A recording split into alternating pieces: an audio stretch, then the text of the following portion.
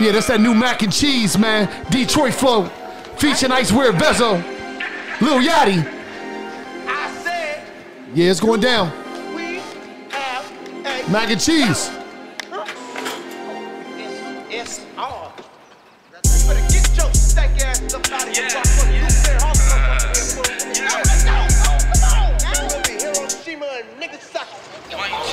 All these rappers acting like they pay me, know that he broke. Saying he the hottest in the city, it must be joke. Verse me like Clarence and be rap, you know he choke. I got my own bitch, but I know for sure I make her deep throat. For the pandemic, he wasn't nobody, was a lame. X-ray rapper, they no cheddar, he been paid. Told her broke job more, cause he love digging grave. He don't know his role, the hustler shooting, he in the way. One wrong move and he got subs out the game. He acting tough like he was that dude, they hit his brain. All these niggas act, it's all that cap, got y'all entertained. Don't do no dissing in these raps, we won't speak on what's his name. Lot of sticks up in the crib, we don't need alarms. And we know that boy a pussy, he don't mean no harm. I ain't gotta move, I drop a bag, he won't see tomorrow. And your bitch want me sliding it like a VCR. I keep a tool like Bob. Told my mama 15, I don't need no job. All this ice keep me cold when it's hot. And she gon' suck the dick until I tell her stop. Hottest niggas in the city, yeah, they show us love. Yeah, we sliding with them glizzies and them tennis trucks. You the type to eat the pussy and don't never fuck. And I'm the type to fuck off a perk, don't never bust. Do the dash, drive the foreign like it's stolen. Way before I had this ice, they knew I was the coldest. Don't you ever put no gun out, you ain't really tryna blow it. And don't ask me about no niggas, I don't be what I don't know. Yeah, bitch, you trapping peas. Hella mud, I could pull a big act for weeks. Get them whacked for the cheap by the rack a piece. Heavy ice diamonds full of water like mac and cheese. Snuck the 40 in this bitch, drop your hype, man. $250,000, all hundreds in my nightstand. We came up with selling dog, but got white in. Running around drum on the Draco like a mic stand. Bitch, I'm a real demon. Fuck a nigga, baby mom when the kids leave. Drunk 8 the other day and I'm still leaning. Promoter stop booking little nigga cause he killed people. Went to the hood for the purse, I got bored with me. Shoot a goofy in his chest, took a shoulder with me. Had a one-man indictment, ain't no co-defendant. Got $1 million worth of cheese like Low and Gilly. Bitch. I don't like niggas. I work 30-some men, I don't fight niggas. Bro just tattooed his face like he bite niggas. Just might pop his shin if it's hype niggas. Go man, spent on jury, I'm so icy. I can't trust no bitch cause they prove shiesty. Off the X, tryna get top, so I'm asking nicely. Nutted in a $1,000 wig, now she extra feisty. My bad if you won't get back, give him an ultimatum. Bro niggas, do more acting than Channing Tatum. I heard what you said, you bitch verbatim. Niggas really don't want smoke, assalamu alaikum. I raised up G-Wagon to a monster jam. Yeah, put that bitch in the headlock like it's summer sound. They try bro on court like I had 600 grams. Fuck the cops, fuck the ops. Niggas know we him. It's us. Okay. Okay. You ready? I'm ready. Taxstone! Let's go. Listen, man, this is exclusive right here, man. We got my man, the one and only man, podcast king. You know what I mean? Listen, if you don't know, this is the real stories from the cell. Listen, hold on. First of all, nigga. This story from the cell. Let me just tell you something. Before you introduce a nigga, let me just tell you something. You so excited that we got this nigga on here. You done fucked the whole introduction up, nigga. You're now tuned into $1 million worth of game. The fuck out of here, you nut ass nigga. $1 million worth of game. These are special edition. This is nut ass nigga, Tax. Man, we got the one and only Taxstone. This your fucking homie, Tax. This your homie. Right. He always talking about Gilly, my man. I'm like, yeah, fucking man. right. You know, them gangsters stick together, nigga. Fucking right. Nah, you know me. I'm a nigga. I'm traditional too. So like, I loved Gilly way before I met him. So I can't act like I don't love a nigga when I meet him. You heard? Right. See, he one of them type niggas. He love a nigga before he meet him, and then when he meet a nigga, he act like he don't love him. He lied to himself. Did you see this? This nigga lying. We just saw. Listen, this no bullshit, Tax. We saw Big Daddy Kane like 3 fucking months ago. I went fucking crazy in the airport. Kane was mad at me too, Tax. Kane told, listen, first of all, Tax, right? Kane, old Brooklyn gangster. Yeah, he was mad at me. Hey, Tax, it's 6 in the morning, right? We at the motherfucking airport. Kane walked past. I said, yo, that look like Big Daddy Kane. He said, man, no, it ain't. Kane turned around, that nigga walked up on him. Here I am, R-A-W, terrorist, here to bring trouble to phony MCs. That nigga was like, yo, listen, that nigga put his hand on Wallow Child. I love what you're doing, brother. Chill the fuck out, man. No, but listen, this is what happened. I think I drove the tip on him and he didn't want to be noticed because he had the mask on and all that. I made a spectacle and shit. And Gil told me, why the fuck you do? I said, man, that's Kane. I ain't letting that nigga walk by. I ain't never seen Kane like, is you kidding me? I've been dying for this fucking moment. I mean, exactly. This nigga want to be cool, man. Kane don't fucking know you. I said, how the fuck will he know me? This Big Daddy Kane, he was fucking with Madonna. So you don't know that. Kane was fucking with Madonna. He was a bull back then. Yeah, that's Kane wasn't no regular. That nigga was, he was definitely getting some legendary boxing in the 90s and the 80s. Yes, he was. And now listen. This episode of $1 Million Worth of Game is brought to you by New Amsterdam Vodka. New Amsterdam Vodka. Now, life ain't going your way. Shot of New Amsterdam Vodka. You caught your woman cheating today. Shot of New Amsterdam Vodka. They told you your check was in the mail and that bitch didn't come your way. Shot of New Amsterdam Vodka. It's distilled 5 times, filtered 3 times. If you speak Spanish, that's 1, 2, 3. For a clean, crisp finish. You know, so you could drink it with anything, straight up on the rocks. Make the classic New Amsterdam Mule, juice, soda, whatever your choice is. So when you're out and about at your local liquor store, you know what to do. Get you some New Amsterdam vodka, the official vodka of Barstool Sports and $1 Million Worth of Game. And shout out to the New Amsterdam Queen. You know, she don't like, she hate when I miss her shout out. Shout out to the New Amsterdam Queen. Be at the crib cocktailing it up with the New Amsterdam. Get you some. Right. I was going over some shit with Gil about the joint. What do you think Gil will be doing in the joint? Will he be making Mac Jack for people, or will he be washing like Maytag? Like, what would his job be in the joint? Gilly might be Dominican in the jail. Like, what would that mean, Tax? Break it down for him. So, like the Dominicans, they do suboxone. They put pearls in the niggas' dicks, so when they go home, they can make their girl come. Like, for some reason, I think all the Spanish niggas got little dicks in because they be all tampering with their dicks. Yo, I don't know what's wrong with those. Yo, Tax, hold up, Tax. Oh, Tax, why you gonna throw me like that? What the fuck you I don't know. The nigga told me, he said, we gonna throw Gilly under the bus today. I said, all right, say no more. So the nigga been talking to you, he set me up. You know that nigga. First of all, I want to get Tax's flowers, number one. Gotta give his flowers. Tax was the first nigga who brought me on his podcast. I ain't know what the fuck it was. They was like, Taxstone, he got a podcast. That shit popping. You go up, you need to holler at him. All right, I got the call. All right, let's do it. I got there. We had a great fucking time. So really, Tax, you put me on to this podcast shit. You introduced me. Shout out to all the niggas that was doing it before us, man, because I'm just happy. I'm happy that you're doing it. You smell me? I'm a nigga that I love seeing niggas win, because I always tell niggas, if you help somebody win, the day you lose, that nigga that's winning might help you win again. Yeah. So I don't got no problem with ever helping a nigga build up and get right. I think that's the problem right now in the game, is that niggas be in secret competition when you don't even got to be in competition because the bags is everywhere. Right. Mm-hmm. You know what I mean? Right. So I guess when I found out that y'all shit really took off, I was so happy, because people don't know how deep it go. Like, I got Gilly on the show, right? Just because I loved Gilly and I was a fan of Major Figures, right? And I also wanted to roast you about that Chicken Man song you had made. That's why I really wanted you to come up, because I hated that shit. Okay, cool. He still throwing shots. Nigga throwing shots from the penitentiary. Yeah, he throwing shots from the penitentiary, nut ass nigga. It's cool. Go ahead, keep rounding me up. Go ahead, I'm gonna let you get it up.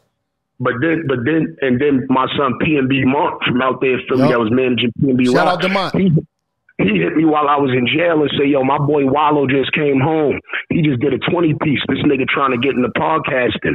And I immediately just started busting moves, introducing them to the people that I dealt with, so niggas could get $1 million worth of game off the floor. You know what I mean? Listen. One thing I want to thank you for, because you introduced me to Jonathan Mina.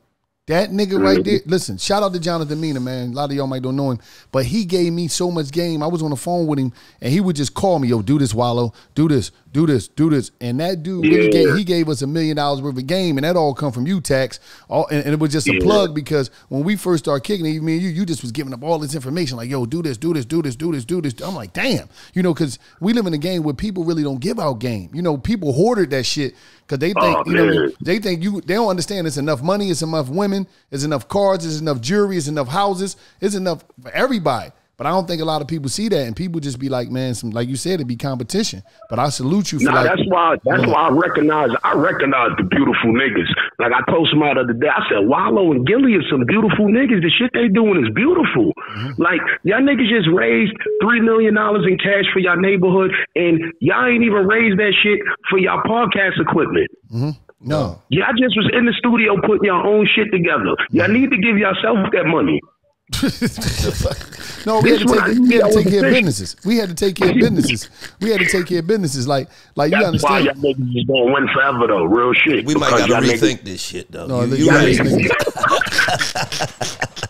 All right, we ain't giving out no money no more. No, you know what, Tax is like this. When you from the ghetto, right? And you can come up and you can get, popular, or you become a celebrity. You don't have to use your own money to take care of your people in the hood. You can always utilize your influence to partner up with people that got money that want to be connected to your influence or be connected to what you got going on, and you can bless the community. You know what I'm saying? It ain't nothing 100% facts. Ain't nothing wrong. It's a bunch of corporations that got billions of dollars out here that just want to partner up with people that they know is reliable, that can connect with the people that really need it. You see what I'm saying? We come from a place, where, we're part of the people that the world forgot about. You know what I mean? The ghetto. So it's like, that's all that shit is about, man. And that's why salutations got to be given to y'all for the simple fact, because I want to just know who else did that. What other podcast platforms took that initiative to say, yo, let's look out for our neighborhood? But see, because y'all from a neighborhood that y'all know went through so much detriment, it's probably some detriment that y'all might have caused in the past. You understand how much your neighborhood needs replenishing, how much it needs to grow, how much people need education. That's why the whole name $1 Million Worth of Game is important also, because you giving away knowledge that people never gonna give. And some people scared to give. Some of these dudes are so caught up in their ego and self that the shit that you said to Little Dirk, they would have never said it, and they agree with you, but they would have never said it. Mm-hmm. Yeah, because they agree wholeheartedly with you, but they would have never told Lil Durk that shit out loud because they don't want their friends to think they not with the. So I don't know what these dudes is into. I know I've been outside so long that I don't even give a fuck what outside look like. And Tax, you know why? Because at the end of the day, we was the Lil Durks. We was these niggas before you feel what I'm saying? So for us, Dirk, I'm one of your biggest fans in the world, but I'm not your homie. I'm your OG. I'm your uncle. I'm your motherfucker. I'm the nigga. I'm your big bro. I'm the big cuz. I'm the nigga that's gonna say, no, dog, you slipping out here, man. You know why? Because I don't need nothing from you. I don't need your money. I don't need. So for us, it's genuine love when we say, no, we fuck with y'all, man. Don't let these niggas trick you off the streets. Don't let these niggas put you in a place that you don't deserve to be in, because you already made it through the hard times. Once you make it through the hard times, why the fuck do you want to go back to the hard times? Yeah, who the fuck want to, why? Yeah, I don't understand. See, man, listen, man, that shit, when I seen that shit, man, I almost cried. I said, these niggas right here is doing the work, because I've been sitting in jail for over 5 years, my nigga. And, I was a gangbanger back in the days. I stopped gangbanging in 2009. And I just be in here, all the little kids that come around me, they drop they gangbanging flags, whatever they are, folk, Crip, Blood, whatever they are, they drop it when they're around me, because they see the power within me, because I don't bang, and all the niggas that bang be needing me. And the thing is this is what I tell niggas. What the fuck did a gang ever do for the neighborhood, yo? Like, it could have started off correctly, it might have been to protect the neighborhood, but after that it went sour. When I seen the Super Bowl, I was mad happy to see that performance. But at the same time, I said, look at what we're painting for the kids. Niggas got niggas in jail suits, Dickies on, crip walking at the Super Bowl. Now, the thing is this. The same way y'all celebrating prison culture, y'all gonna tell somebody, don't listen to Taxstone, that nigga's in jail. But you got people crip walking on the fucking biggest stage in the world. Like, why is this shit even being celebrated? You know what I mean? Now, for the people who have came up out of being Blood, Crip, whatever gang, and gave back and did good. See, Snoop Dogg, the only fucking gangbanger in America that ain't gonna go to jail. Everybody else play games, they going. So it's like, I don't like even Snoop to promote it, and I love Snoop. I respect Snoop as an OG, as an uncle, all that. You know what I mean? I respect my elders. But it's like, yo, it comes a time where we gotta talk to niggas and say, yo, ain't shit coming from this shit, nigga. Ain't shit coming from this. These niggas is killing niggas on the block over crack. Meanwhile, the Italian nigga got the pizza shop on his block for 40 years and been taking money off his block. But he not mad at him. He mad at the nigga that's selling crack and weed. Let me ask you a question. You just said something that was very interesting. You said you getting the young brothers in jail to put the flag down. Like, elaborate on that. Explain that to me so I can understand. Well, what I do mostly is this. a lot of the kids, they are influenced by hip hop, right? Mm-hmm. So because I work in hip hop culture, they respect me. They take what I say seriously. Now, since I've been in jail, I don't really start trouble. I don't get into it with people. Everybody know me. I'm cool, laid back. I take care of everybody.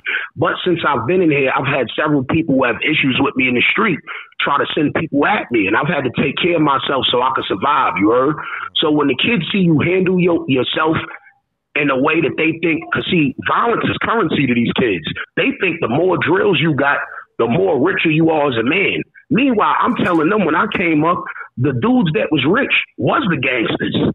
So I don't understand the broke gangster shit that's going on outside today, where the guys that's doing all this violence are filthy and they actually trying to get next to squares that got money and claim that they down with them. So what I do is I tell the kids, I say, yo, bro, where your moms work at? Where your pops? So then I say, all right, where your big homie work at? What does he do? Because, see, he's only famous in jail. And some of these niggas get home in civilization and women don't even care that their penis exists. So why would you even look up to a nigga that women don't even care about? Only little boys with no fatherhood is looking up to this person. And this nigga is such a fucking empty-minded person that he about to put you through the same shit that he went through. What kind of nigga is that? That's not an OG. That's just an old head. An OG gonna give you $1 million worth of game. He gonna say, yo, listen, this is how you gotta do it. I didn't get to do it that way, but if I could do it over again, I would do it this way. These old niggas is suckers. That's why I don't respect the old gangbanging culture, the extortion culture that these dudes try to do with hip hop, with being regional. I don't respect none of it because, bro, if you really was in the street, believe me, you're not trying to be in the street. The niggas that's 35, 36, 40, and they acting like they want to be in the street, man, them niggas wasn't outside.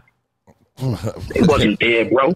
Everybody tired of this shit. Absolutely. Nobody want nothing to do with this bullshit, bro. Absolutely. I want to elaborate on that, man. If you motherfucking 35 plus and you still acting like you a super duper street nigga, that's because you wasn't no street nigga when you was in your 20s, man. You still trying to share, because if you was a street nigga when you was a teen and you was a street nigga when you in your 20s, by the time you hit 30, you ain't trying to be no street nigga, man. You trying to get some fucking money and get the fuck out the way, because if you was really in the streets by the time you 30, nigga, you done seen more niggas take that Escalade ride to heaven at a meeting with God. Then you could even count, nigga. Before, by the time me and Wallow was motherfucking, by the time I was 17, Wallow was what, 14? How many niggas done died? A lot of niggas we know died. From Lil Larry to Lil Richie a lot of niggas. Think about it. Yeah. So by the time you 30, you done lost a shitload of niggas to gun violence, a shitload of niggas to jail, your aunts and your grandmothers to cancer and all kinds of shit.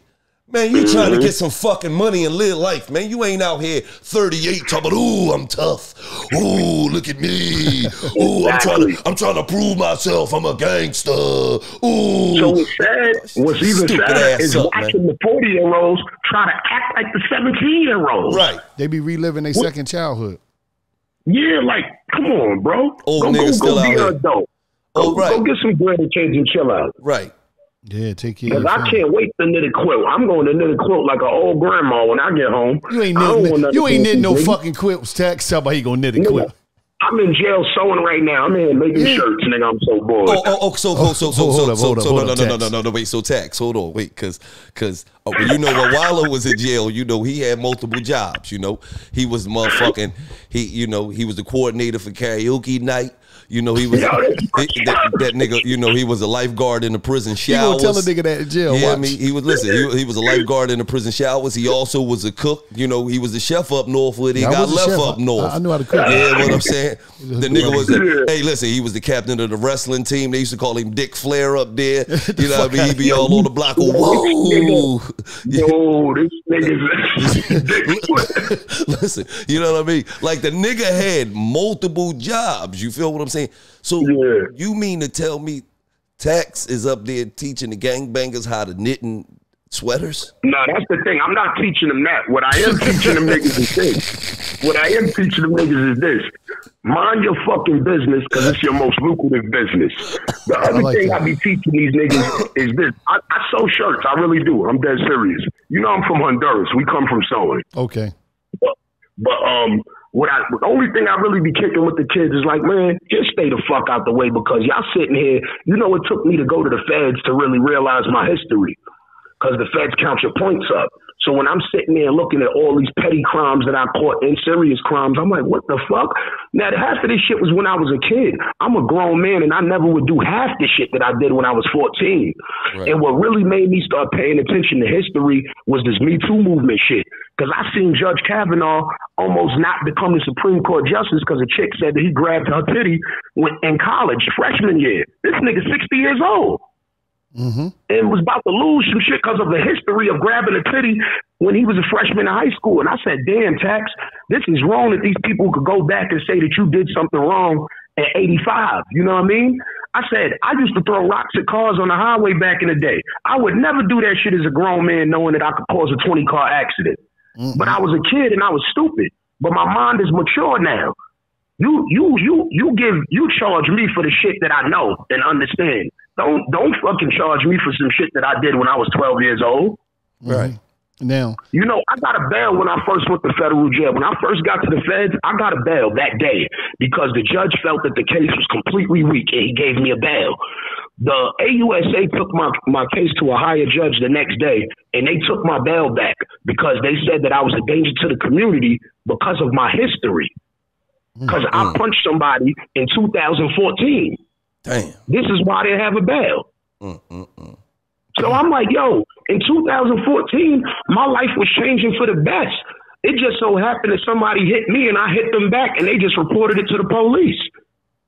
And that shit took my fucking bail. I could have been home today because I got a bail on January 18th, 2017. But January 19th, they took the shit. Damn. So, you know, it's just certain shit that I'd be like, man, this shit is fucked up that we get charged for our history, the things that we did when we was kids. Like, I think about women. I remember there was some women I used to joke on when I was a kid, and I would call them hoes, and I would say, look, y'all hoes, y'all got the train ran on y'all. And a couple years later, as a grown man, I see these women on Facebook taking care of their kids and all kinds of shit, doing beautiful shit. And I said, nigga, you was over here judging this entire woman's character because she was promiscuous. Meanwhile, this bitch is the best mom on earth. Yeah. That's wild. And we all do that shit growing up young. We just don't fucking know. Hey, Tax. Well, it's like, Tax. I don't want to, yeah, what's good, boy? She's still a hoe, though. She's just a good mom. This nigga's a fucking nut right She here. took them dicks, man. You can't subtract the dicks, all the dicks she took. She slapped herself in the face with, man. She is what she is. She a great mother. I ain't saying she ain't a hoe. She a great mother, but she's the ultimate slorier. Now you know, this nigga's crazy, Tax. No, but listen, I understand what Tax is talking about. How you could pay for some shit later in life that you did when you was younger because we going through the same thing. Yeah. You feel what I'm saying right now? You know what I'm saying? It's crazy. Nigga trying to give us a lawsuit right now for some shit Wallow did when he was 18 of greatest foot. He grabbed a nigga titty in the yard. You feel what I'm saying? This nigga lying. Nigga, now we got some money. Nigga trying to sue us, man. This nigga lying on me. Jesus Christ. This nigga's lying on me, man. I don't know what the fuck he talking about. Because Wallow grabbed a nigga titty in the yard listen, 20 years ago. I want to know something. This episode of $1 Million Worth of Game is brought to you by Game Time. One thing about Game Time, it was created by the fans for the fans. I'm talking about if you're trying to score some last minute tickets, I'm talking about the great prices, unbelievable prices when you leave. I'm talking about they're there. I'm talking about sports, concerts, shows, guaranteed the lowest prices. They're not playing no games. And guess what? Right? Yeah, guaranteed. Guaranteed the lowest prices. What you need to do, this is one of the, I'm talking about, this is a great, I'm talking about outstanding ticketing app. And what you need to do right now, you need to download the Game Time app. Go put code Dollaz. That's DOLLAZ. And for your first purchase, you're getting $20 off. We're giving you $20 off your first purchase once you download the app. And I'm talking about, listen, we're going to take care of you. But I'm talking about this app is for the fans, by the fans. I'm talking about crack the code. I'm talking about last minute deals. I'm talking about last minute tickets. They create the best prices in the venue. No more looking through thousands of listings. I'm talking about, listen, last minute price. I'm talking about last minute price drops in real times. What are you waiting for? I'm talking about Game Time is doing its thing. Ticketing app. Get it right now. Go on there. Code Dollaz. You're getting $20 off your first purchase. Game Time. What made you get into the podcast game? How did it start? Who helped you? Who gave you the game? Well, shit. 7th grade, right? I had a teacher. The nigga used to say, yo, you got a radio voice. And I never knew what it meant. But then the more and more I started listening to radio, I started hearing dudes with people's voices. And then I just used to talk shit. I started some shit called the Swagger Report when YouTube like first started, where I used to just roast niggas from my hood for being swaggerless. So it started with that shit. Hold on. You used to roast niggas because they couldn't dress? Bro, you can look the shit up. It's still there. It's some shit called the Swagger Report by Taxstone. Well, my name was Tax Dollaz, and I think that was like 2000. I became Taxstone in 2002. Go ahead. But go ahead. What you used to do with it? But I just used to joke on niggas from the hood and just talk about whatever they did. And that shit was like, you know, like the first shit I ever did. But then as I was going on, I just was watching, and my manager, she was managing Kid Fury from the Read podcast. Okay. And she used to tell me, yo, Tax, you need to get into this podcast shit. It's lit. Mm-hmm. So I was getting real popular on Twitter by promoting music. So Ebro from Hot 97 hit me. He was like, yo, bro, like, what you trying to do? Because you got a voice out here. So I said, yo, I'm trying to get into that podcast space. So Ebro said he was going to help me. Mm-hmm. So then about, like, every day I would speak to Ebro, you know, he'd keep telling me how he was going to help me, and then it didn't happen. I ended up meeting Charlemagne at Breakfast Club because I had an artist that I brought up there, whatever, at the time. And I told Charlemagne, like, yo, the dudes that beat you up at the show, one of them niggas is dead right now. So he was like, what? And walked away from me. You told him the dudes that beat you up at the show. When Charlemagne got snuffed at Breakfast Club, the nigga who snuffed him got killed the next week. Man. So Charlemagne didn't know. So I told Charlemagne, and then Charlemagne just walked away from me. Like, I don't know who the fuck this nigga is. Later on that day, Angela Yee DM'd me. She was like, yo, Tax, you never met Charlemagne? I was like, nah, that was the first time. She was like, yo, he wanted to know if that story was true you told him. So I sent her the article. And then she was like, yo, how do you know it's true? I said, because my man did that shit. He locked up for it. Yeah. So that was it. And then I went and did Headbutt a Bullet. I went and did a Brilliant Idiots podcast with Charlemagne, and the episode was called Headbutt a Bullet. And then from there, he was like, yo, Tax, you need to do a podcast. I said, I'm trying. And he helped me. And from there, we just fucking took off. Combat Jack, Kid Fury, and Charlemagne is the ones who plugged me into the game. Rest in peace to Combat Jack. Real shout out to Charlemagne and shout out to Kid Ebro Fury, too, the Read man. podcast. Shout out to them. Because even though Ebro ain't do nothing for you, he put the spark. He put a spark. And shout out to Ebro, man. You know what I mean? Yeah. I still got, them dudes is real sensitive towards me. I don't know why, because I joke on them a lot, but I ain't got no beef with them niggas. But he was mad at me because Charlemagne helped me. And I'm like, bro, I'm looking at the beef like Hot 97 and 105 got beef. Like, I thought that shit was like a joke. I didn't know like niggas was like serious. You know what I mean? Mm-hmm. When I found out the shit was serious is when the dude who beat Charlemagne up, the nigga Flex actually paid that nigga to do that shit.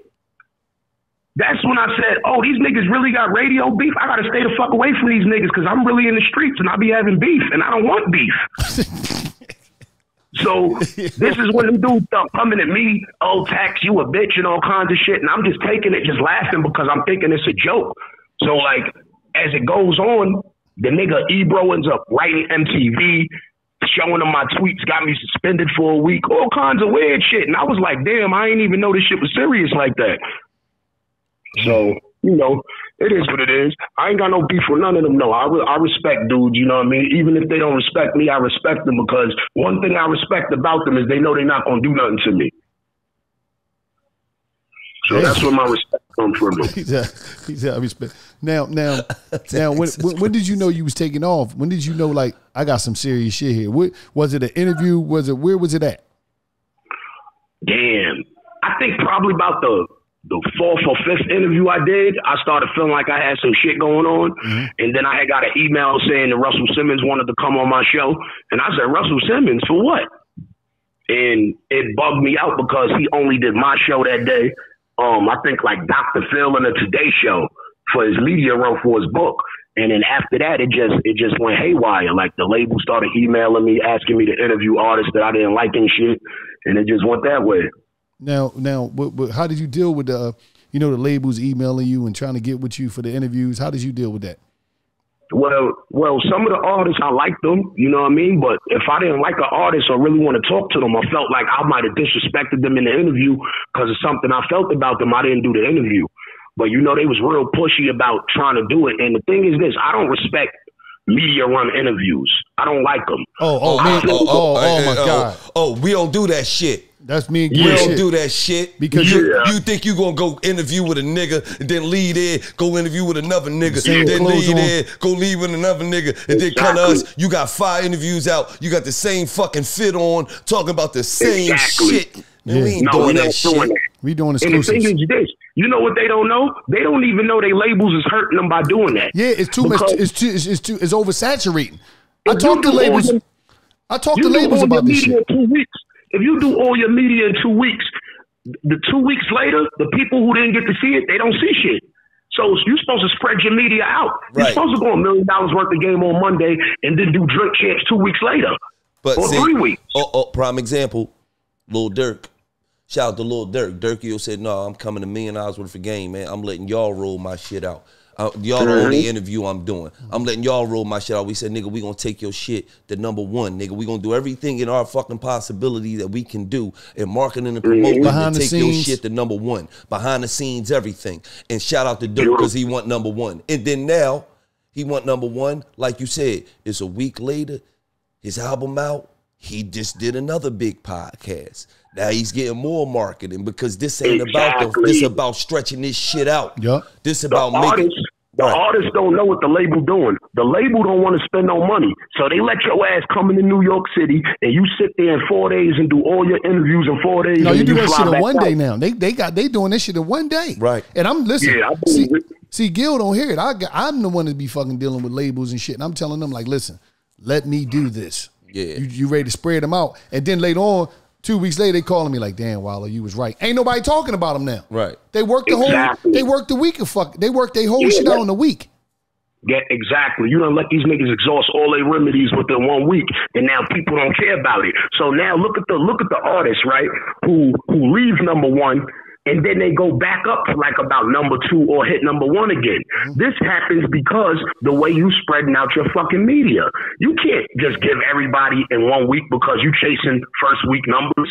Right. Because you know what? Like, It's how funny. many people went platinum, but they didn't go platinum in a timely fashion, but they still went platinum? But you got to understand, a lot of times, there's no disrespect to nobody personally, but a lot of people at the labels that be working this shit, they don't be understanding the culture, and they don't understand temperature and the pulse of the culture. Because a lot of them, it's not like back in the day. New York City days back in the day, these motherfucking A&Rs and the marketing department, they was out here in the streets. They understood the pulse.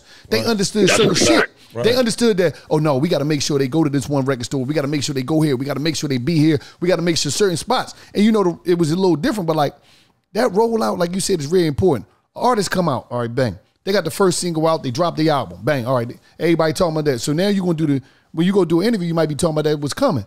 But like a month later or weeks later, it might be another single out. This is some different energy, and it's some different energy, and it could come like that. I remember when Pooh Shiesty came out, Free Pooh Shiesty. He come through a howl of us. He went #1, went down, he dropped, came and did our show. You know what I mean? Because nobody really talked to him in the manner that we could talk to him. Bang, shot back up to #1. But it was something to do after the fact of the album coming out.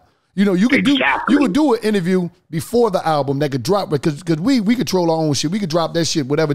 We could drop our shit whenever we want to drop our shit. We own our shit. So we say if we drop it, you coming out on like Dirk said, Lo, can we do this on can we drop it like a day before so I get time before? I said, cool, we're gonna drop it on Thursday. We usually drop on Sundays. We dropped the bitch. Wham!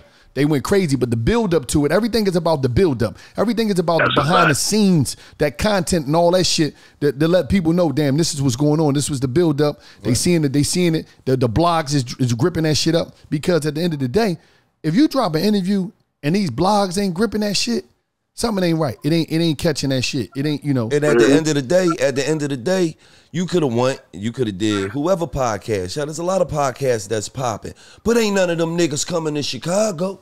Ain't none of them niggas gonna come to the jungle. Ain't none of them niggas gonna risk their life for this shit. We from this shit. This shit normal to us. We from this shit. We was right at home. Crazy. I noticed that. I said, look at this beautiful shit. I said, they the only niggas that went over there. I said, who the fuck else is gonna go to that motherfucker and do that interview? But not just that. But see, Tax, this is the whole thing. We established that we go like certain people. We gonna have you come to the studio. You see what I'm saying? Right now, we're in the process of building this massive studio, but that's another story. But the studio we got in the field, we gonna have people come there, but we to the point where though we might get a call and and certain people we got like a list of certain people that we fucking with heavy. So if we get a call or something, we shooting at A-Town. The baby hit us, we in Charlotte. What's Dirk hit? We there. We over there in LA. We in Miami. Wherever you at, we'll come to that shit. We'll go to New York, we always in New York because some people come up there for whatever. But like it's about like just getting up. Like we big on traveling, going to the artists and doing that. We not just no spot. We gonna go wherever. So we already do that shit anyway. And what the record labels don't be understanding is, right? If I got an artist, right, and I'm rolling him out, I'm gonna send my artist to the motherfucker that I know gonna get the best interview and gonna bring the best shit out, because when everybody's that shit out of that kid. Right, because when everybody's hitting YouTube and everybody's Googling him right now, I want this interview to represent him. Yeah. I don't want them to come up and they got 5 interviews. They got 5 interviews to pick up. Hold on, Lo. They got 5 interviews to pick from, and they don't pick the right one. They pick this one. Now they watching some dry shit. Now they watching the artist, his album coming out. They watching some super dry shit on him that they not interested in, that's not driving them to go listen to the album. We done put artists on here that after the motherfucking interview, all you see in the comments is, damn, I fuck with that nigga. I fuck with that nigga now. Damn, I ain't never was in tune with him, but I fuck with him now, man. That nigga thorough, man. That nigga this, he that. This is why I know y'all niggas doing what the fuck y'all supposed to do, because I watch everything. So I see that. I see that. And the last time I seen that was when I was dropping my shit. You know what I'm saying? and I'm gonna tell you some real shit. And then this. If anybody know, this, Tax. And then it be the artist that supposed to come through, not on the entitlement tip, but people or fans always ask, what about this artist, this artist, this artist? Then you had an artist that's supposed to come through, but them niggas be scared to come through, not on no physical shit, but be scared because they can't dictate the interview. And we gonna ask them what the fuck we want to ask them. And a lot of this shit, this music shit, it be an illusion, or where dudes just be in the character mode, whereas though the character supersede who they really is in life, and they don't want to get around motherfuckers that's going to ask them some real shit. We ain't trying to blast nobody or lay no landmines, but we gonna ask you shit that the people want to know. We ain't asking about no beef either. So you know how niggas be. They be scared. They don't want to. They'll pick certain platforms. Let me go over here safe. I can dictate it. I can be this. I can be that. I can't do that with them niggas. You be in spots. You see certain niggas. You walk up. Damn, nigga, when you getting on the show, motherfucker tell you shit like, man, I got when I come to y'all ask that real shit. So niggas. What the fuck are you talking about? That's what we supposed to ask. The power shit, the Power 105 concert right before I got locked up 2016, I seen Busta Rhymes. I say, yo, Busta, you gotta come on my show, my nigga. He said, hell no, you be asking crazy shit. I said, what crazy shit I be asking, Busta? So I know what you're saying, because before I interviewed Plies and his brother super pressed me before the interview. Like, listen, you ain't gonna ask this or ask that. And I was mad high. I just was sitting there laughing at them because I'm like, I'll beat both these little niggas up. But I'm like, all right, whatever, bro. Like, them questions y'all asking me to ask, I wasn't even gonna ask that shit anyway, because I ain't really no goofball nigga, but I ain't on that type of time. But I get y'all drift. Like, y'all lucky I'm high though. I'm chilling, you know? What was the best interview you ever done? Damn, ever? Yeah, like out of when you was doing Taxstone, what was the best interview? Well, I'm gonna give you 2. I'm gonna give you the one that the fans like the most, which is surprising. My fans like my therapy episode the most. That I first did with my therapist. Damn, that's major. That shit crossed barriers. Like to this day, other podcasts, like podcasts that's like in white genres, they take the podcast and repost it on their shit. Yeah. So I'm gonna say that, and I'm gonna say the second Beanie Siegel interview. And what was it about that one? Shout out to Beanie Siegel interview was big because that's when he had just got knocked out by T3 Day at the concert. So everybody wanted to hear from Beans. You know what I mean? And it was like, I was such a Beans fan for so many years. I was like, I had hit the nigga up like, yo, bro, please don't jump out the window because of that, because any nigga could get knocked out. Anybody can get knocked out. I got knocked out by Dead Eye Lou back in the day. He knocked Lou clean out low, hit the ground, rolled up under a car like he worked at Jiffy Lube. He socked me, wham, I went down. Yeah, man. Yo, I hate them, That nigga is stupid. No, I actually did roll up under the car. That's real shit. I rolled up under the car. He ain't come out till Lou left. Lou turned around, look at me. What's up? I start changing the oil. I rolled up under the car, start changing the oil. I gave the motherfucker oil change. Hey, Lou, Lou turned around, asked all the niggas on the block, what's up? Like on some Debo shit. Niggas like, nigga, what? Ain't nothing up. We just see how you just punched him. Fuck what you talking about? Ain't got nothing. Ain't that your cousin? Ain't that your cousin? He was my fifth cousin. Man, that's his fifth cousin, man. You know that shit ain't real. That shit don't count. You talking about, you know what I'm saying? That nigga's a chump. That nigga's a chump, man. That's my cousin through marriage, man. I don't know that nigga like that, man. Nigga start bitching, start remixing shit. So. But yeah, that interview was big with Beans because so many people wanted to hear from him, and I think the squares wanted to hear it more than the street niggas. I feel because the squares are crazy on the internet. Yeah. They're on the internet calling him pussy because he got knocked out. I said, bro, anybody can get knocked out. How many times you got knocked out in your life, Tax? Nah, I never got knocked out. I've been knocked down many times. Oh, well, I didn't get knocked out. I got knocked down. No, because I was conscious. Yeah. I just rolled up under the car. So if I roll up under the car, obviously I wasn't knocked out. I was knocked down. And you gave oil change. Yeah, and I hooked up the car. Whoever car and it was, tune up. That car, they was like, damn, whoever done this shit. I know he drove away different. He was the first nigga change. He was the first nigga change the battery from up under the hood. Yeah, I took care of that joint, man. Took care of that car, man. That's the day I knew I could have been an inspiring mechanic after that shit, just from that sucker punch. Yeah. You know what I mean? Because I thought about life when he sucker punched me, man. That shit was a lot of shit. That interview crossed barriers, and the reason I was hyped was because I love the Roots. You heard? I love the Roots. So the first tweet I seen was from Questlove talking about listening to the Beanie Siegel on tax season. That shit had me hyped as a motherfucker. I said, nigga, Questlove listening to my shit. Yeah. So you know what I mean? I was hyped off that. You know, Questlove got a podcast too now. I heard. He in the game. Yeah, Quest is doing his thing. You know, shout out to Quest. I'm talking about there's a lot of podcasts out here now. I'm happy that y'all niggas did all the shit y'all did because y'all just made it a lane for me to get some more money when I touch down. Yes, sir. Absolutely. Yes, sir. You know what, kids? Listen, the whole thing is like this, man. It's enough. Everybody, you know how it is. Everybody got a different ear. You see what I'm saying? And everybody like to get their commentary from different people. You know, different slangs, different energies, different humors. So it's enough space for everybody. So there's no reason to trip out and nothing about that. Now, since you've been in jail, right? Who are some of the people that you could shout out? First of all, I want to give a major shout out to Barreline, right? Because Barreline, we was on the phone with Barreline. She called us. She's like, listen, Barreline, that's your fucking campaign manager, bro. When I say Barreline love you, man, like sis, she better love me. She Barreline is real people, man. She out here. She really got an ear to the street. She know music. She's going to be one. Listen, she's going to be one of these presidents or vice presidents, one of these labels in a minute. I'm telling you. Now, you know one thing about Barreline grind, man. I like Barreline. I met Barreline at P&B Rock, feeling like Diddy video in Philly. Okay. Word. She was interning for Maryland at Ciroc. And I never forget, she took a bus to Philly and bought a fucking box of Ciroc to the video shoot because I think I know Maryland. Ciroc was doing product placement. Yeah. And word. So when y'all connected, what happened? So once that day after we connected, she just was hanging around and I would always be around. I'm like, yo, this little chick like to work. She was hustling. So I just always kept her around. So she'd hit me, be like, yo, where you at, Tax? I'm like, pull up. You know what I mean? So she went through a couple things where people try to force out the industry. And I'm a street nigga. So I'm like, bro, I ain't with that corny shit trying to stop nobody money. You know what I mean? Because of an argument type shit. Like stopping somebody money is like the most serious thing you could do. So when somebody hit me up on something like, oh, we gonna make sure Barreline don't eat, I was all the way against that. I was like, oh, nah, we not doing that.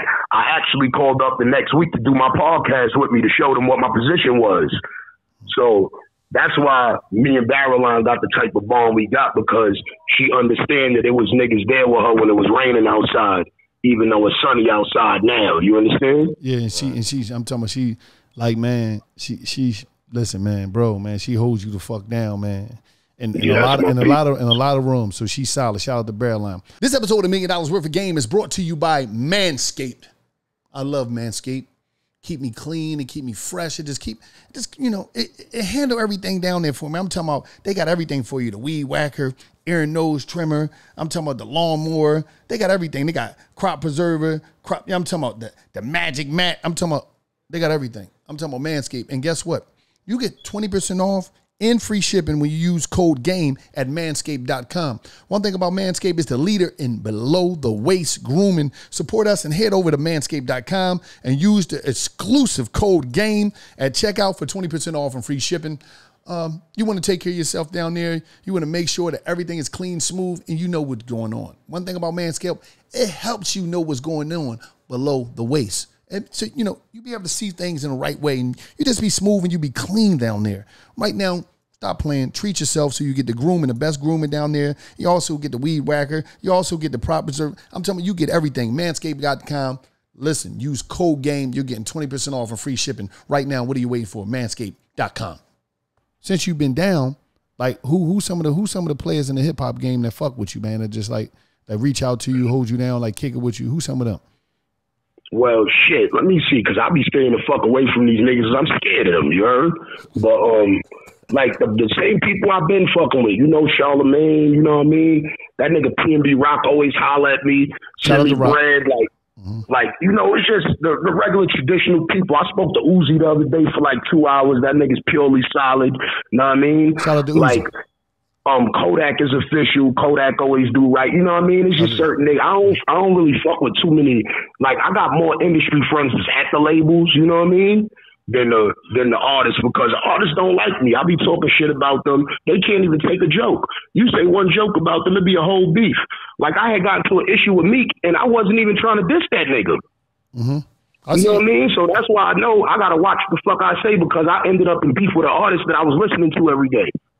Okay. Yeah, but you know what? I liked that interview too when y'all was in the y'all seen that joint. Y'all was in the matter of fact, I seen that joint when I was in jail and I had my joint. That joint when y'all was in the Rafe or some shit. Rafe. That's the first time. Y'all was on some shit. Y'all first really had to get in the Rafe. Huh? First time you seen a Rafe? Yeah, that's what you was about to say. You was first time you seen a Rafe? Yeah. It's like you was like, it's got the stars in it. I was in the cell. I'm like, what the fuck is that? Looked like the sky. It was crazy. That shit was crazy, man. You know, to see it like in real time. And y'all was driving around in the joint. That was a dope ass interview. Yo, how was you shooting? Listen, how was you shooting your shit on the phone or a camera? Where, in the car? No, yeah. What, you had, a camera or a phone?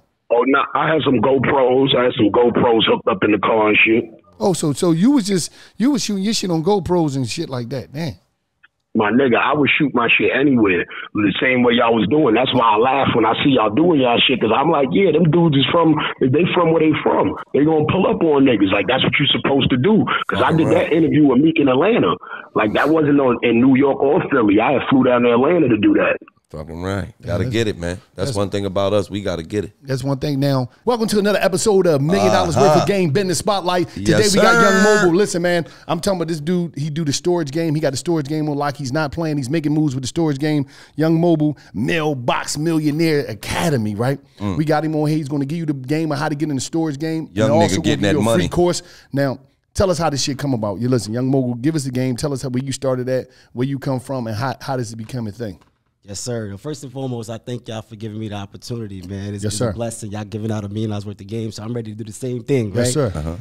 29 years old, born and raised in Brooklyn, New York, right? Serial entrepreneur, commercial real estate investor, story like anybody else, right? Every hood got their own jungle, whether you in Brooklyn, Philly, LA, Miami, everybody got their own jungle, right? So welfare, food stamps, free lunch, we come up on that. Started rapping, that didn't work, right? Started playing ball, that didn't work. Next thing you know, I got into the streets, right?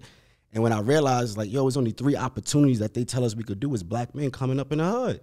So that's when I got into real estate, because I'm thinking, like, I need another way out. And all I need is the will and the skill. I don't need to have a wicked jump shot or the best bars to do real estate. So I got into real estate, jumped into some courses, right? Start marketing and finding motivated homeowners that looking to sell their properties. So 7 years ago, that's when I got into the real estate game, right? My first deal was a 2-family in Brooklyn. Got this property under contract for $590,000, right? But here's the game, right? I had no money. It was my first deal. I was making $55,000 working at Pepsi, and I couldn't afford the mortgage. So out of desperation, it was either I was going to lose the deal or figure out a way to pay for it. So I started going hard. I went and got a mentor. He connected me to a capital partner. So a capital partner is somebody that comes in who got some money that could put the bread up, but you got to get them 50% equity split.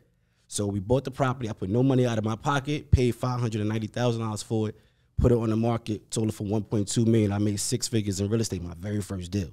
So just imagine, it was like not even about the money, just the opportunity of me being able to do something outside of what I knew, which was rapping, trapping, and playing ball. So I took that money and I started to double down, buy more properties. Now I got 40 doors right now. But when you buy more properties, you're dealing with people. You're dealing with tenants. They call you, the toilet is clogged, kitchen sink is leaking, noise, kids is upstairs banging, right? So I said, how can I make money in real estate without having to deal with tenants? Oh, that's crazy. Okay. I had this one apartment. You remember the joint? I had an apartment before, right? And that was a crazy thing. Like it was just, it wasn't even, it was just noise all the time, right? Because the kids. I didn't know you could say something to the fucking you was a bitch ass nigga. You supposed to be like, you supposed to go knock on the door. Yo, man, tell them my fucking kids shut up, man. No, I wasn't going to do that. Trying to fucking sleep, man. No, but I ain't want to get into no scuffle, none of that shit. But I ain't know that these motherfuckers be calling y'all about that. They call the property manager, and the property manager called me. So the property manager is the guy that you hire. So once you get these whatever units, doors, you got to pay somebody to deal with that shit. That's a fact. And every time they come to you, you know I got to fix this. You know I got to. All right, so go ahead. So it's cutting into my cash flow. So I'm thinking, how could I still make money in real estate, get the benefits, but don't have to deal with tenants, trash, toilets? That's when I got into the commercial real estate game, which is self-storage facilities. So I jumped in. I purchased my first self-storage facility, an 88-unit storage facility in Pennsylvania, right? And now with the storage facilities, I don't got to deal with tenants, right? I don't deal with toilets. I don't deal with trash. A lot of the tenants, when they put their items in the unit, they don't even come back for years. So you're not getting no phone calls, right? It's low turnover. The cash flow is crazy. And guess what? But people still got to pay, though. What if they don't pay you? That's what I love about it. It's only 30-day leases, right? So in an apartment, you got a year lease with a storage unit is 30 days. So as soon as they don't pay, you could catch it, get them a 30-day notice. And then we don't even go by eviction laws with the storage game. We go by lien laws. So if you don't pay, I could put a lien on your belongings in the unit. Then we throw it up for auction, and then whatever the profits is, you just take back whatever I was owed. Oh, you know what's crazy? That's what happened to that man. He said, wow, you know these motherfuckers took all my shit out of the store. I said, what? They took his shit, sold him, told me he had some real expensive shit in there. And they got rid of it, talking about they sold. I said, they ain't sell that shit. And it was like, he was like not even like 2 months late, man. He forgot about it. He wasn't even late. He had the money. He forgot about that shit. Yeah, it is. That's why you guaranteed your money. Right now, if you want to get the free course from Young Mogul, what you need to do is you need to text GAME to 347-429-6496. 347-429-6496. Text GAME. He's going to give you a free course on how to get into the game on storage units. Now, keep giving it to him, man. You got to keep giving it to him, man. Listen. This is simple, right? Anybody that want to get rid of this, I'm going to break it down, right? I'm on $1 million worth of game. Give them the game. So I got to give y'all $1 million worth of game. Right? I like to give information that you can execute right after this episode. Right. Literally, okay. right after this. Right after this episode. So do you need money to execute this? No, you don't need break no money. That shit all you need down. is the will. All you need is the ambition and the want. Right? Break it down. So this is how it's going to go, right? Somebody that's at the bottom in the streets trying to figure out how they're going to make money with the storage units. First thing, you got to have some decent credit, right? If you don't got decent credit, but in my course, we teach you how to fix your credit for free, right? Now, if you don't have decent credit, get somebody else. You got to have a 680 or above minimum. You go and apply for a credit card, right? But not just any credit card. We got to be strategic and know which credit cards we're applying for. So young homie in the streets, right? You apply for the Chase Freedom Flex credit card, right? Let's say you get approved for $500 only. But what most people don't know, when you get the Chase Freedom Flex card, right, they give you a $300 sign-on bonus as soon as you apply. So now you got a free $300. So then you take that money, you go open up your LLC. LLC is a couple $100 depending on what state you're in. You're talking about $300-400. Is that it? Yeah, that's it. There you go. So you got the sign-on bonus. I'm pretty sure you got the credit. You just got to cash it out. Well, most people, they get the credit card and they just know the limit. They don't look at the details behind it. Mm-hmm. So if you get a $500 approval, $300 sign-on bonus, you literally got $800 now, right? Yeah. So then you go and get you your LLC. That costs you a couple $100.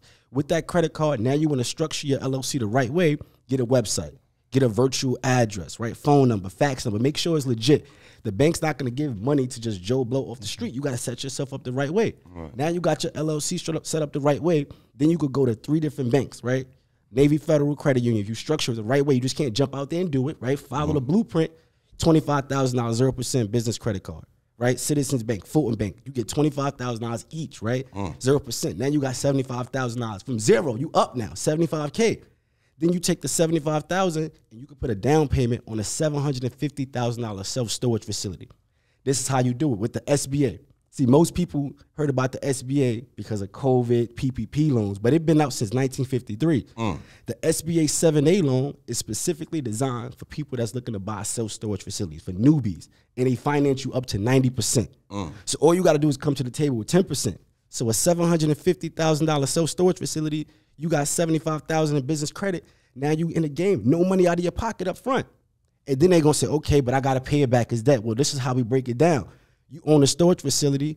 We know on average you probably got 100 to 300 people moving in and out on a weekly basis.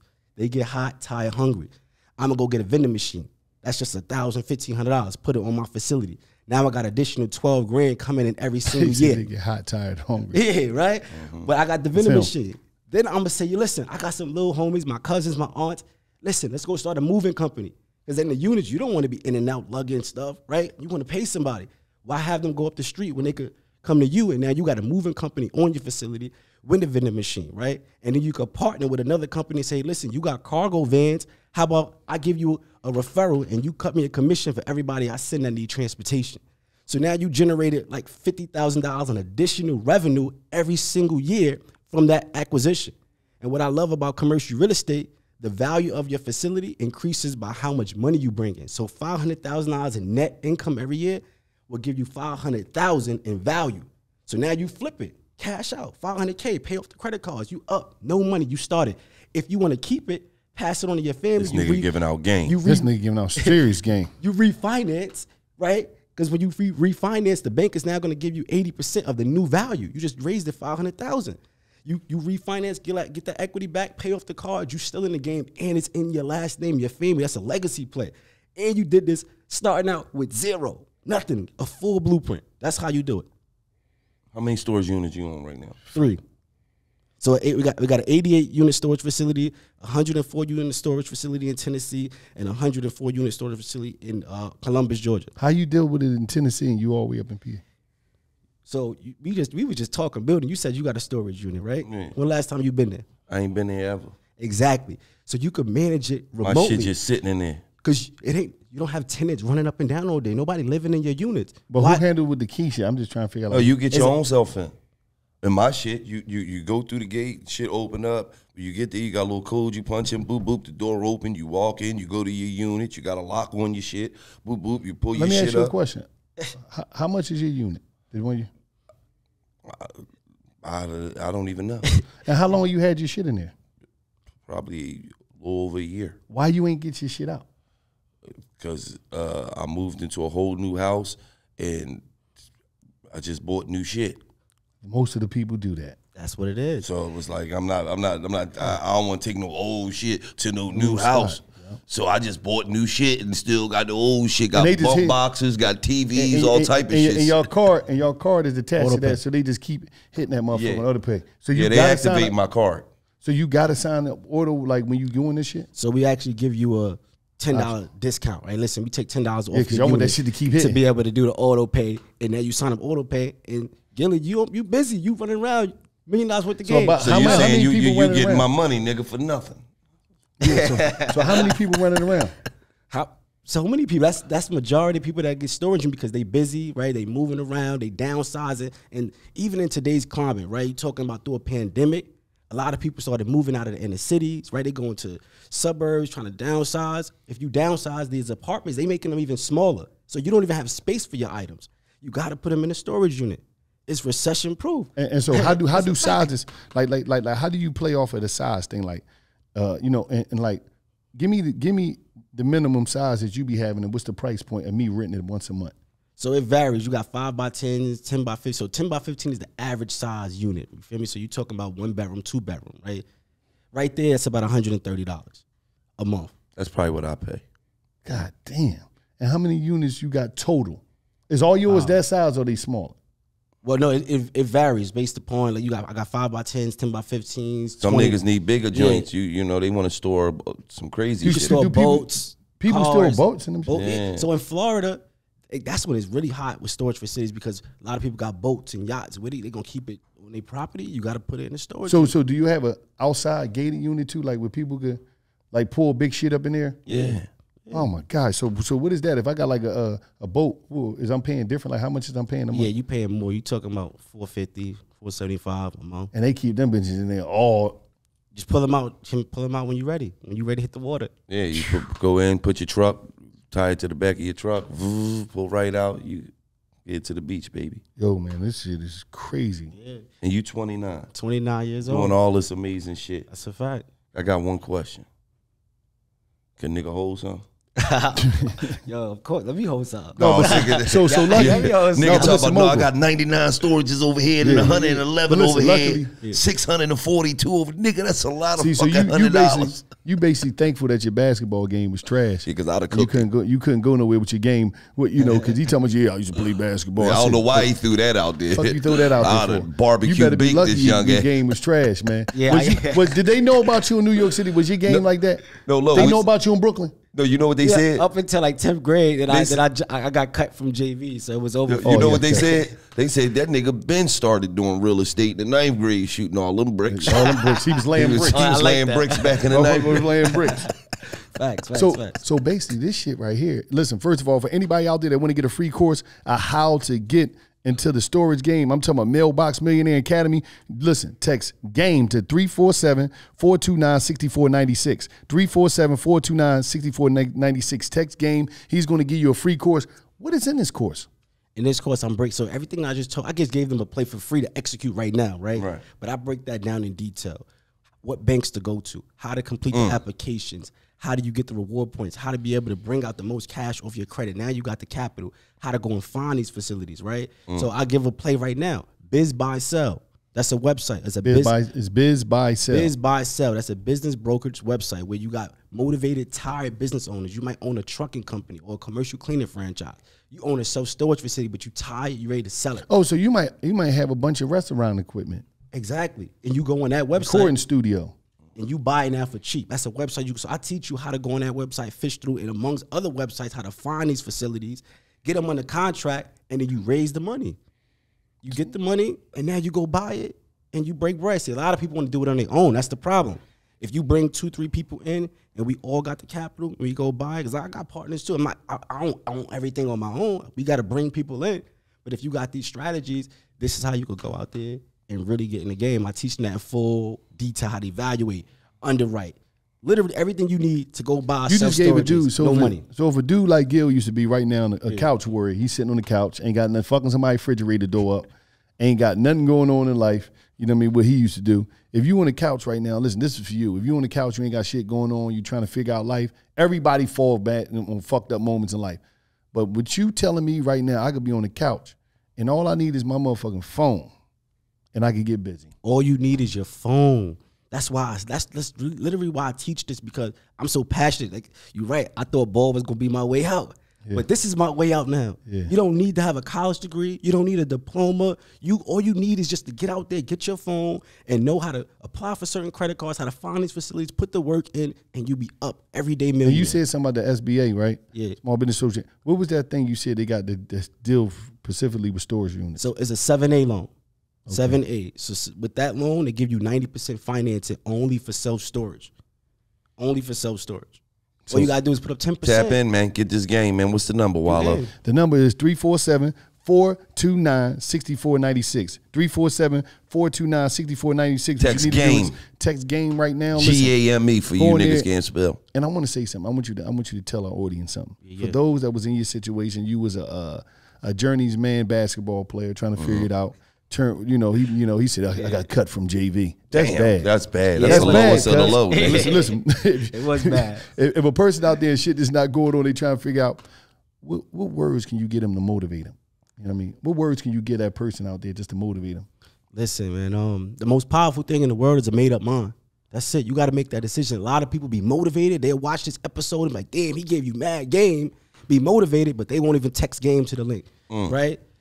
You got to be committed. That's all I tell all my students. I say, listen, we got to be committed to the process. We can't be motivated one day. We got to make sure that the same motivation you had when you first heard it is the same feeling you carry through when it's not working out or when things is hard. So just really make up your mind. That's the most powerful thing in the world. I made the decision. I said, listen, there's no way I'm going to die broke. It ain't no way in hell we was born to literally go through poverty, go to school, get a job, be in debt, die 30 years with a pension, and then our health is neglected because we was paying off debt. Like, that's not life. It's definitely not. That ain't life. You know what I mean? Thank you. That's not life. That's what we on. So listen, man. Right now, once again, man, to get this free course, what I need you to do is text GAME to 347-429-6496. Mailbox Millionaire Academy Young Mobile. We appreciate having you. Listen, that was another edition of a powerful game. I'm talking about game filled. From a young, listen, and what's so impressive for me is a young one that's doing it. He young out here with a shitload of money, a shitload of assets, making it happen. You could do it too. Let me ask you just before you get out of you young man, who's some of the niggas that inspired you to be like this, man? Oh man, my big bro, Marcus, him 500, he tapped in here. Listen, just seeing a black man again, coming from the bottom, being able to make millions in business. That nigga got a jet, man. In business. Niggas got jets. We ain't man. the rappers, we ain't ball players, so that's mentors of mine. And niggas got jets, man. But let me add this on here, right? This is what I did too, because a lot of people, they be saying what they do and they really don't know what they don't do what they do, right? I executive produced a movie. So I got a movie that is in theaters, but I literally show you the day in the life of me going out there, buying properties, working with my contractors, being able to go and buy storage facilities so that person that's in the street and they seeing this episode, they like, it sound good. Well, I'll show you. Tap in. We got a movie that show you real life, and now you can go out there and do the exact same thing. All right, man. Listen, this is another episode of $1 Million Perfect Game Business Spotlight. Like I said, text the number, get the free course, get some game, and it's just like that. Right. This episode of $1 Million Worth of Game is brought to you by ZipRecruiter. ZipRecruiter. According to the latest research, 90% of employees plan to make enhancing their employee experience a top priority in 2022. After all, a happy workplace is the key to attracting and keeping great employees. And if you need to add more employees to your team, ZipRecruiter. The matching technology helps you find the right people for your roles fast and right now, and you can try ZipRecruiter for free at ZipRecruiter.com/game. ZipRecruiter uses a powerful technology to find and match the right candidates for your job. Then it proactively presents these candidates to you. You can easily review these recommended candidates and invite your top choices to apply for your job, which encourages them to apply faster. ZipRecruiter technology is also effective in 4 out of 5 employers who post on ZipRecruiter gets a quality candidate within the first 24 hours. So, if you need the best employees for your company, ZipRecruiter is where it's at. To find the right employees for your workplace, ZipRecruiter. Try it for free at an exclusive web address, ZipRecruiter.com/game. GAME. That's ZipRecruiter.com/game. The smartest way to hire. Right. Now, how is things looking for you, man? You don't got to get into no particulars, but how is things looking for you, like with your freedom and just fighting? I've been through the process. Like, how is things, man? For the most part, man, my case is great. And this is why the district attorney has been scared to go to trial. Me and my lawyer has been prepared to go to trial since June 2017.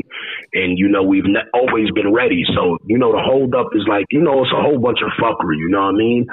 So, the person is the opposite of my case. He has to paint this picture so he could go free for some gun charges he got, because me and that dude don't even have the same charges.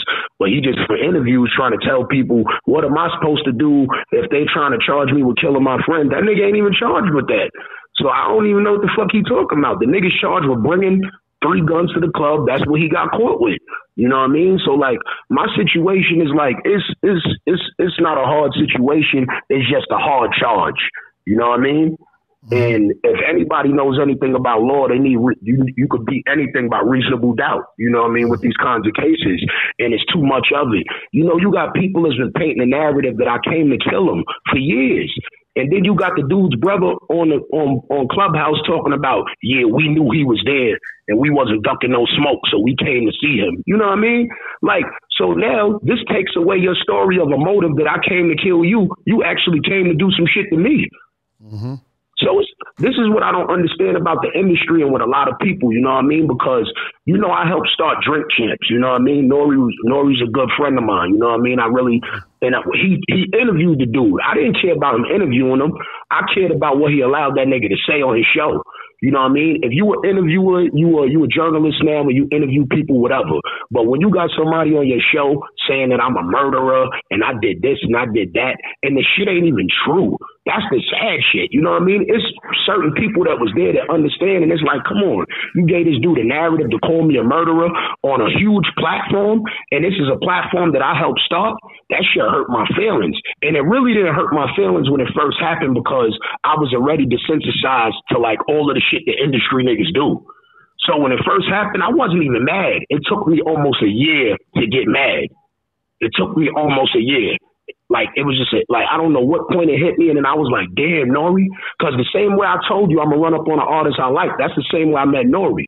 I met Nori at MTV in the lobby. I said, yo, NRE, Nori, stand for niggas on the run eating. You my nigga. What's up? Mm-hmm.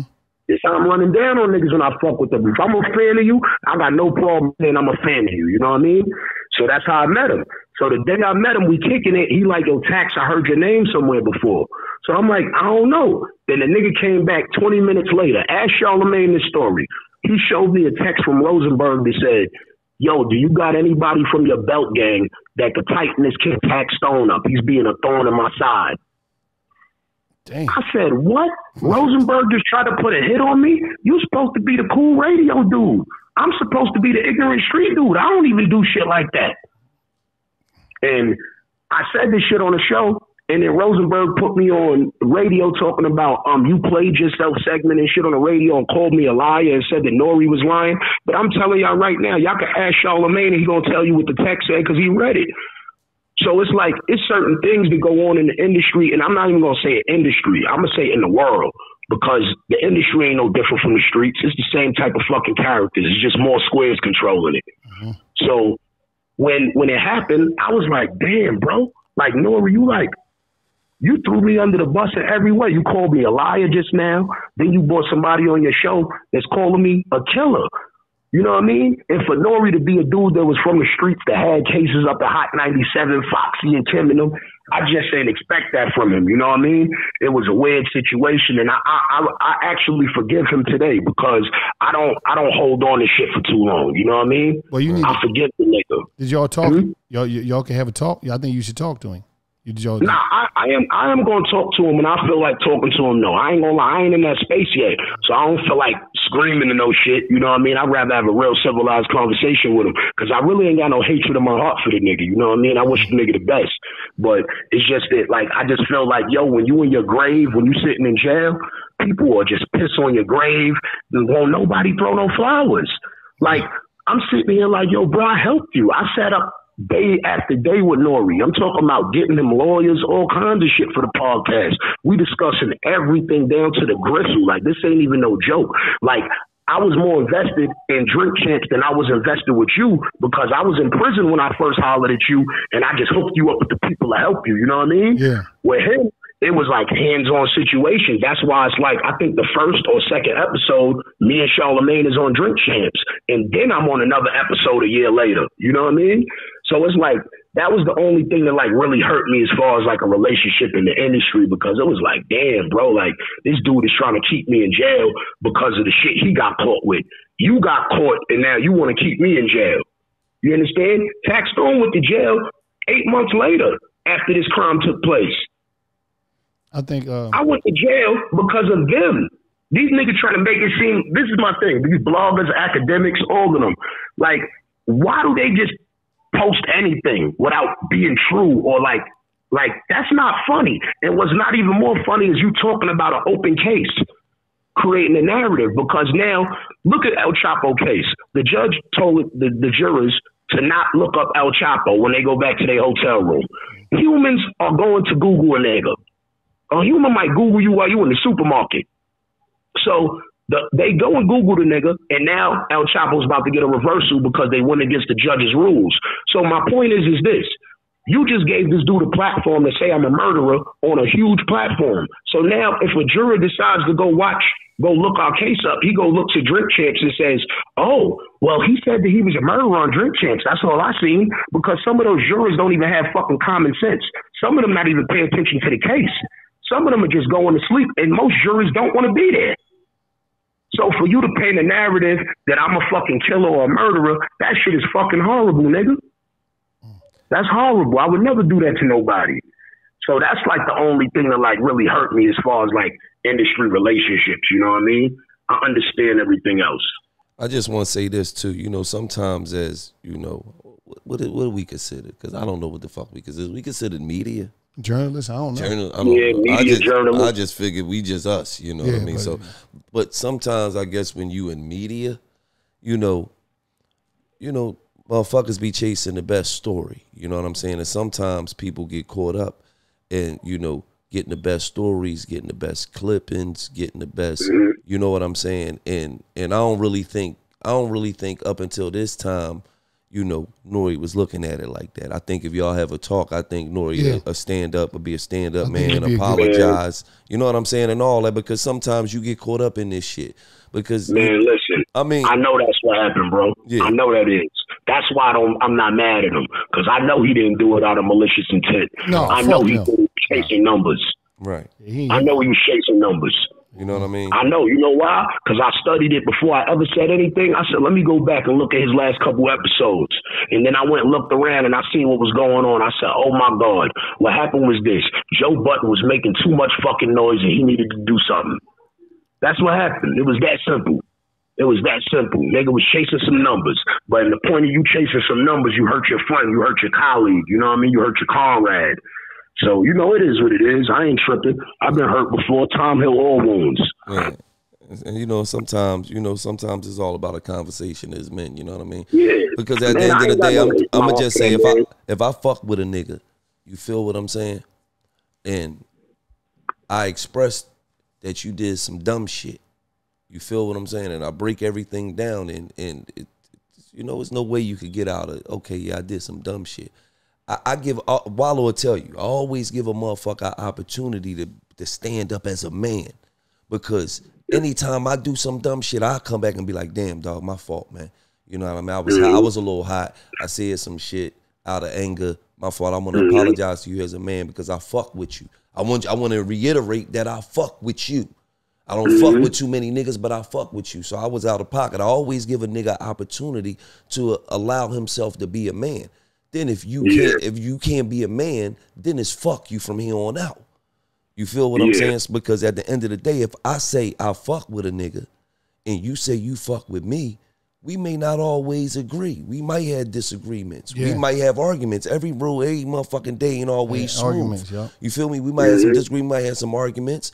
You might point out some shit. No, but nigga, you said this, and you know what? You right, my nigga. You 100% right. But we men. That's why we can get over it. We're not women. Right. You feel what I'm saying? I'm not acting out off of emotion. You feel what I'm saying? When it's niggas that I genuinely love, because I'm a nigga that value relationships. So I always give a nigga a chance to be a man about this shit. Then if you can't be a man, if you can't look yourself in the mirror when ain't nobody around and be like, damn, I was wrong, then you ain't no fucking man. Yeah, and real nigga shit is saying when you fuck with two different people, good dudes that you had good situations with. I respect you. I respect Nori. You be wanting to see, you know what I mean? That's why I said I hope y'all talking y'all bush name, because ain't no real motherfucker want to see two good motherfuckers that always been good to them go through some shit when it could be conversation. So I just hope y'all had that. But I want to ask you. I'm gonna have that convo with him. I told you, it's just I'm still. You don't understand. I'm in jail right now. Right. I'm bitter that I'm being attacked and I can't even protect myself. You heard? Like that's the weirdest feeling for people to be coming at you all day and your lawyer like, yo, be quiet, chill. And you just getting attacked. Because you know a lie told 1,000 times becomes the truth. Yeah. So it's like you letting the fucking coward nigga just lie everywhere he fucking go. You know what I mean? Like just promoting propaganda to try to make it seem like everything this nigga says is a fucking lie. Like everything. He talking about he lost his kids because of the shit. You lost your kid before that shit happened. And I could prove it. Like, everything that the nigga say is fucking false. He lost $1 million. Where's that? We all getting sued. Where the million at? Like, come on. Like, it's like so much dumb shit that these people allow people to say. And that's why I was happy when I had a voice out there, because every time a nigga lied, I was there to correct his ass. I remember when Funk Flex said, I'm #1 on radio. I got to put the BDS up. No, you not. Clue got that time slot. Why you lying, Flex? Oh, I'm going to drop the Drake and Quentin Miller record later on tonight. Boom. No, you not. Flex is lying. He trying to get y'all to just listen to the show. Did the show drop later on that night? He plays no record. I'm just there to tell the truth, nigga. Half the niggas in New York don't even like me because I'm going to tell their truth. See, they could tell my truth, and I'll tell it with them. I have no problem with my truth, but they got a problem with their truth. So they got a problem with me. I'm going to ask you a question, right? Now, and I don't want you to be biased, right? Now, one of my favorite songs when I was in jail was Joe Budden's when he came out with the Pump Me Up song. That joint was popping. And I told Gil, you ain't got no song that's better than that. Am I lying? Now, is you gonna rock with Joe Budden's or not? Joe's song was way better than this nigga. I'll be arguing with it. Tell the truth. That was biggest song than Gil ain't never had no fucking song that big, man. Nah, Gil ain't have a song bigger than Pump It Up. Thank you. Pump It Up is still trash. Whoa. That wasn't trash as the record. Come on. Like, I'm sure he don't like performing that. But you think Joe don't like performing that? Yeah, I know he don't. That was a big record that get the club jumping. I knew it was, and I was in jail, but I knew the club be jumping. I don't give a fuck what nobody said. Well, because listen, because when he used to, Joe Budden is a better rapper than Gilly the Kid. Listen, he used to have Club Wallows up at Gratisfoot and shit, and that used to be the song that had the motherfucking prison going crazy. Pump it up. What I'm doing, stacking figures, what you doing, kissing niggas, is better than Pump It Up. Whose song is that? That's Gilly. That yo, see that whole tax. You better not be no motherfucker. No, tax. You better not be no Gilly the Kid groupie, man. I ain't feeling this shit, man, because you already gave me props at the beginning. Talking about this nigga, you was a fan of his shit. It's nothing I could do, my nigga. It's nothing I could do. I can't act like I wasn't. Come on, man. Fuck is you talking? I was talking that shit, nigga. I look at us and look at y'all. The poor sight of the Lord Nights, limiting the hordes like. That ain't what the hordes like. Right. Hey, listen. You know what's crazy? No, nigga, this 1999. I caught this nigga. They love Gilly. I ain't writing a check. I come in the studio, right? The Philly game, jewelry light up the vet. Listen, I come in the studio. I come in the studio like a couple months ago, right? I come in the studio a couple months ago. Now, you know Gil, a little old nigga. This nigga passed out on the couch. A bunch of Coors Light cans all crushed. I'm like, this nigga was passed out. Sneakers off and everything. This nigga out here drinking Coors Light, man. This nigga's an old nigga. He's a nut ass nigga, man. This nigga's a nut ass nigga, man. I'm telling you, man. He's a nut. All right, now I know you can hear music in there. Like, what New York rappers you popping? You listening to, man? Because they got a lot of young cats, doing their thing. Yeah, I like Fabio. I like Fabio. I think he got good energy. You know what I mean? When I first heard him, I was like, what the fuck is this, man? His kid ain't saying nothing. But after a minute, I said, this shit is some beautiful energy. Okay. So who else you like? I like Lil TJ. I like Lil TJ like a motherfucker. I fucks with TJ. Who else? It's probably some more. I just can't think of it. All right, well, what about the industry? Who are you listening to in the industry? Rap is in the industry. In the industry, I'm definitely listening to Dirk right now, because I never used to listen to Dirk. What? And all my little niggas used to always try to put me on the Dirk, and I'd be like, man, fuck out of here. Come on, man. But I heard a song by mistake one day, and I said, this little nigga is talking some shit. Oh, you fucking tripping, man. You tripping, man. These niggas act like they don't need us. Yo, we do everything we do. They wanna be us. Yeah, Gil is Dirk, biggest groupie. Ecstasy, they trying to he's the biggest Dirk groupie. Everybody in the world know that. So you ain't out here. Everybody in the world know. Like, if you just Google, if a nigga Google Dirk biggest groupie, Dirk fanboy, Gil gonna pop up. I used to draw my name on the So one day we in an argument, right? Me and him in an argument. He want to argue with me. He want to argue with me about Dirk and back in the day hip hop. I'm like, Dirk ain't never get me no grinds and no motherfucking dollar parties. I fucks with Dirk. That's nephew. But I think he said some shit like, yeah, Dirk better than Chuck D. I said, hold the fuck up. I said, hold the fuck up. I said, hold the fuck up, nigga. You know how many times I grind on girls with a Terminator X? I'm all in the dollar party, all like this. I ain't never do that off no fucking Dirk. Dirk, listen, that's nephew. I'm just saying. Chuck D was nice. He gonna disrespect I wasn't in no party. Yes, how low can we go? F You know that shit. But You know that shit. once again, because you used to throw that shit on religion. You know that, listen, the dollar, listen, you remember the dollar parties, Tax? You all up in here, motherfuckers got their boxes and Adidas on. Like this. Really never He's had a a fucking gun. hater, man.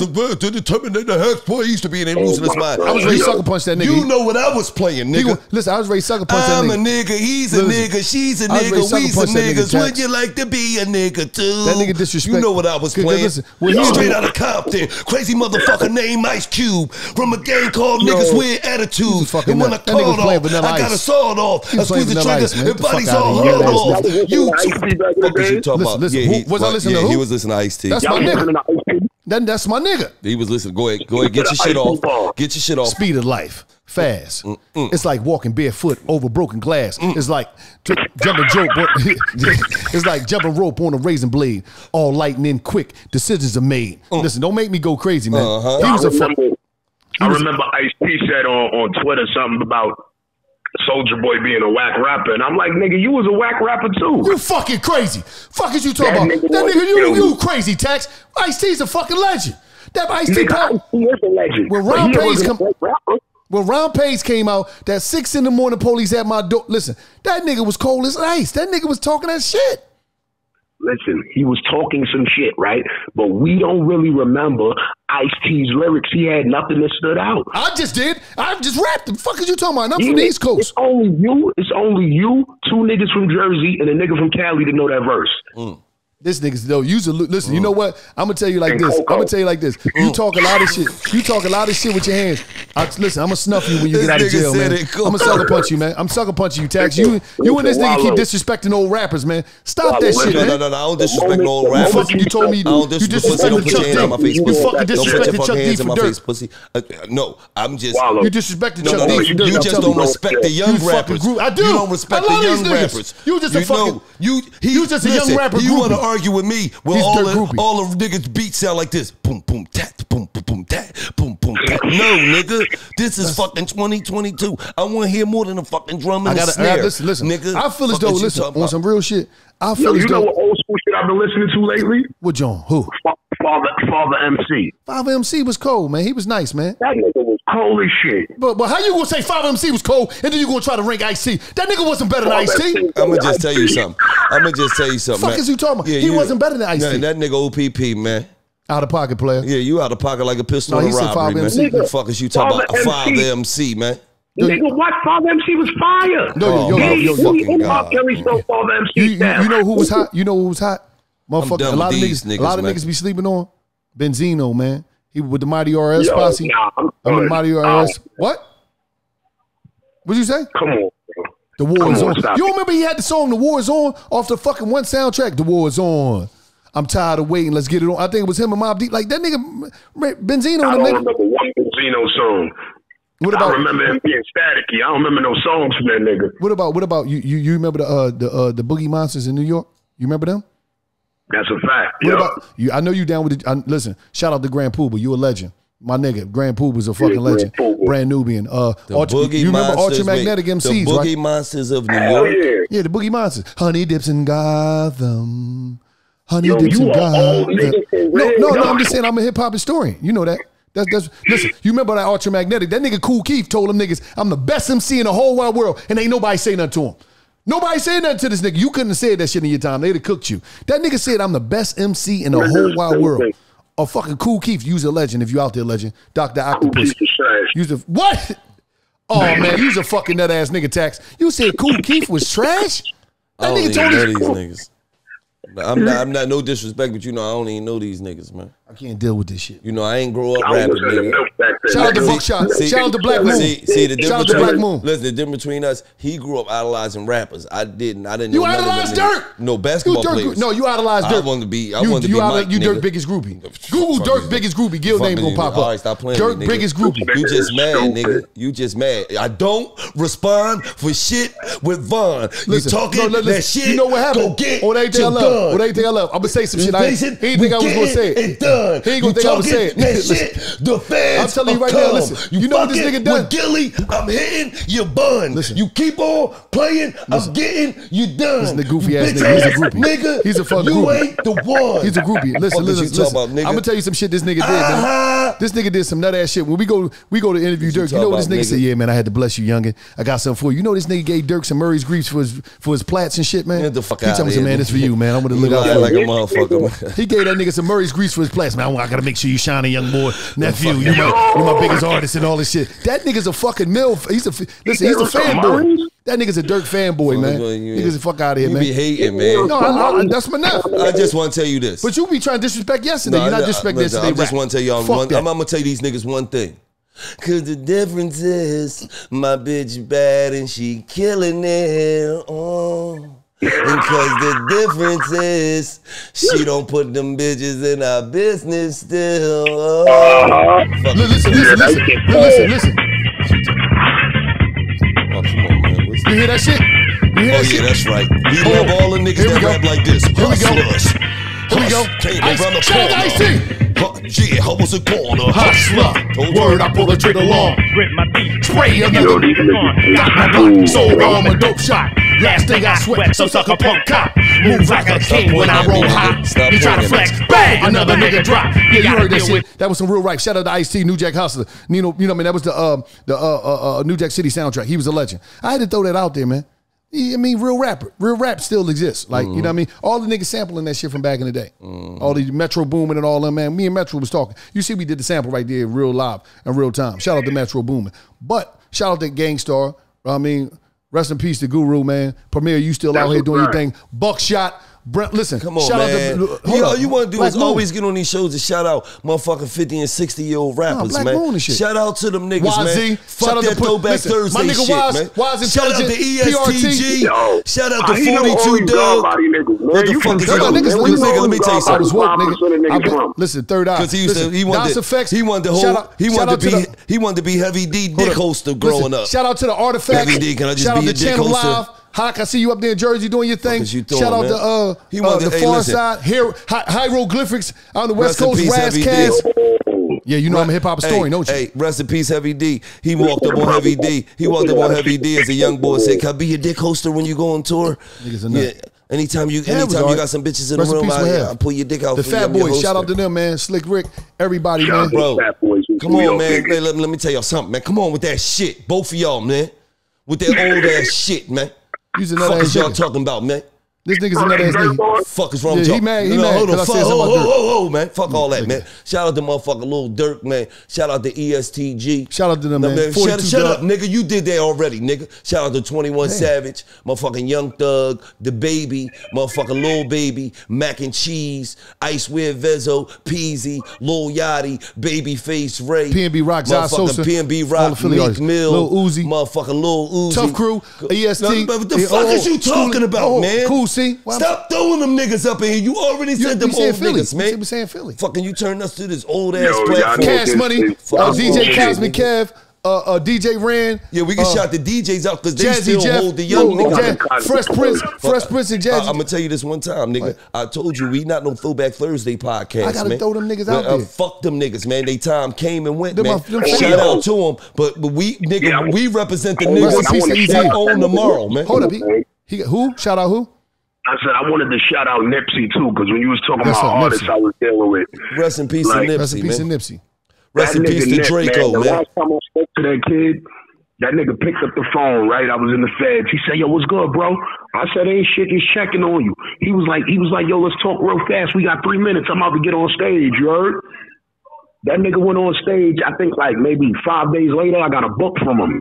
A.G. Gaston, the first black millionaire. The day I got that book, the CO pulled up on me maybe 2 hours later and said, yo, you listening to the radio? I'm like, nah. He said, yo, they just said Nipsey Hussle got killed in L.A. I'm like, nigga, what? Damn. I was in the fucking box, my nigga. When I tell you that shit broke my heart, nigga.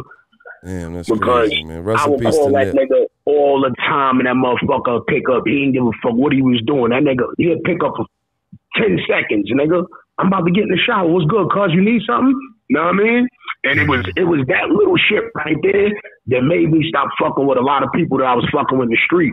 Because I would call niggas and they was always busy. And I said, damn, if I know this nigga Nipsey Hussle got a fucking crazier schedule than all y'all niggas, how the fuck he always picking up? Right. That's real. Rest in peace to Nip. Nip was a real motherfucker, man. Rest in peace. Yeah, I mean, the marathon continues, man. But like I told you and Wallow, man, shout out to them old heads. Shout out to niggas that did it. But this ain't that platform, man. Fuck is you talking about, man? We represent the niggas that own tomorrow, man. Stop that dumbass shit. You want to keep getting on here. Shout out to Grand G and all these niggas that got letters in their names and all that shit, man. Come on, man. For real, man. A child is born with no state of mind, blind to the way of mankind. Had to throw that out there. Shout out to Rowdy Rebel too. Rowdy Rebel rapping his ass off. Let me tell you something. Let me tell you something, Tax. You know why he a hip hop historian? Because they was the niggas that was popping when he went to fuck the jail. So they was the last niggas was on his fucking mind. You ain't heard special ed and all this dumb ass shit. I got it made. Fuck is wrong with you? Shout out to P-Rock and CL Smooth, man. Listen, if they do it, I'm telling you, one of my goals is to host. Shout out to P-Rock and CL Smooth. I got all the love for all the OGs. Shout out to DJ Kid Capri. Got an album out, man. I got to take a picture with all them niggas, man. I got shout out with all of, but come on, bro. Kid and Play.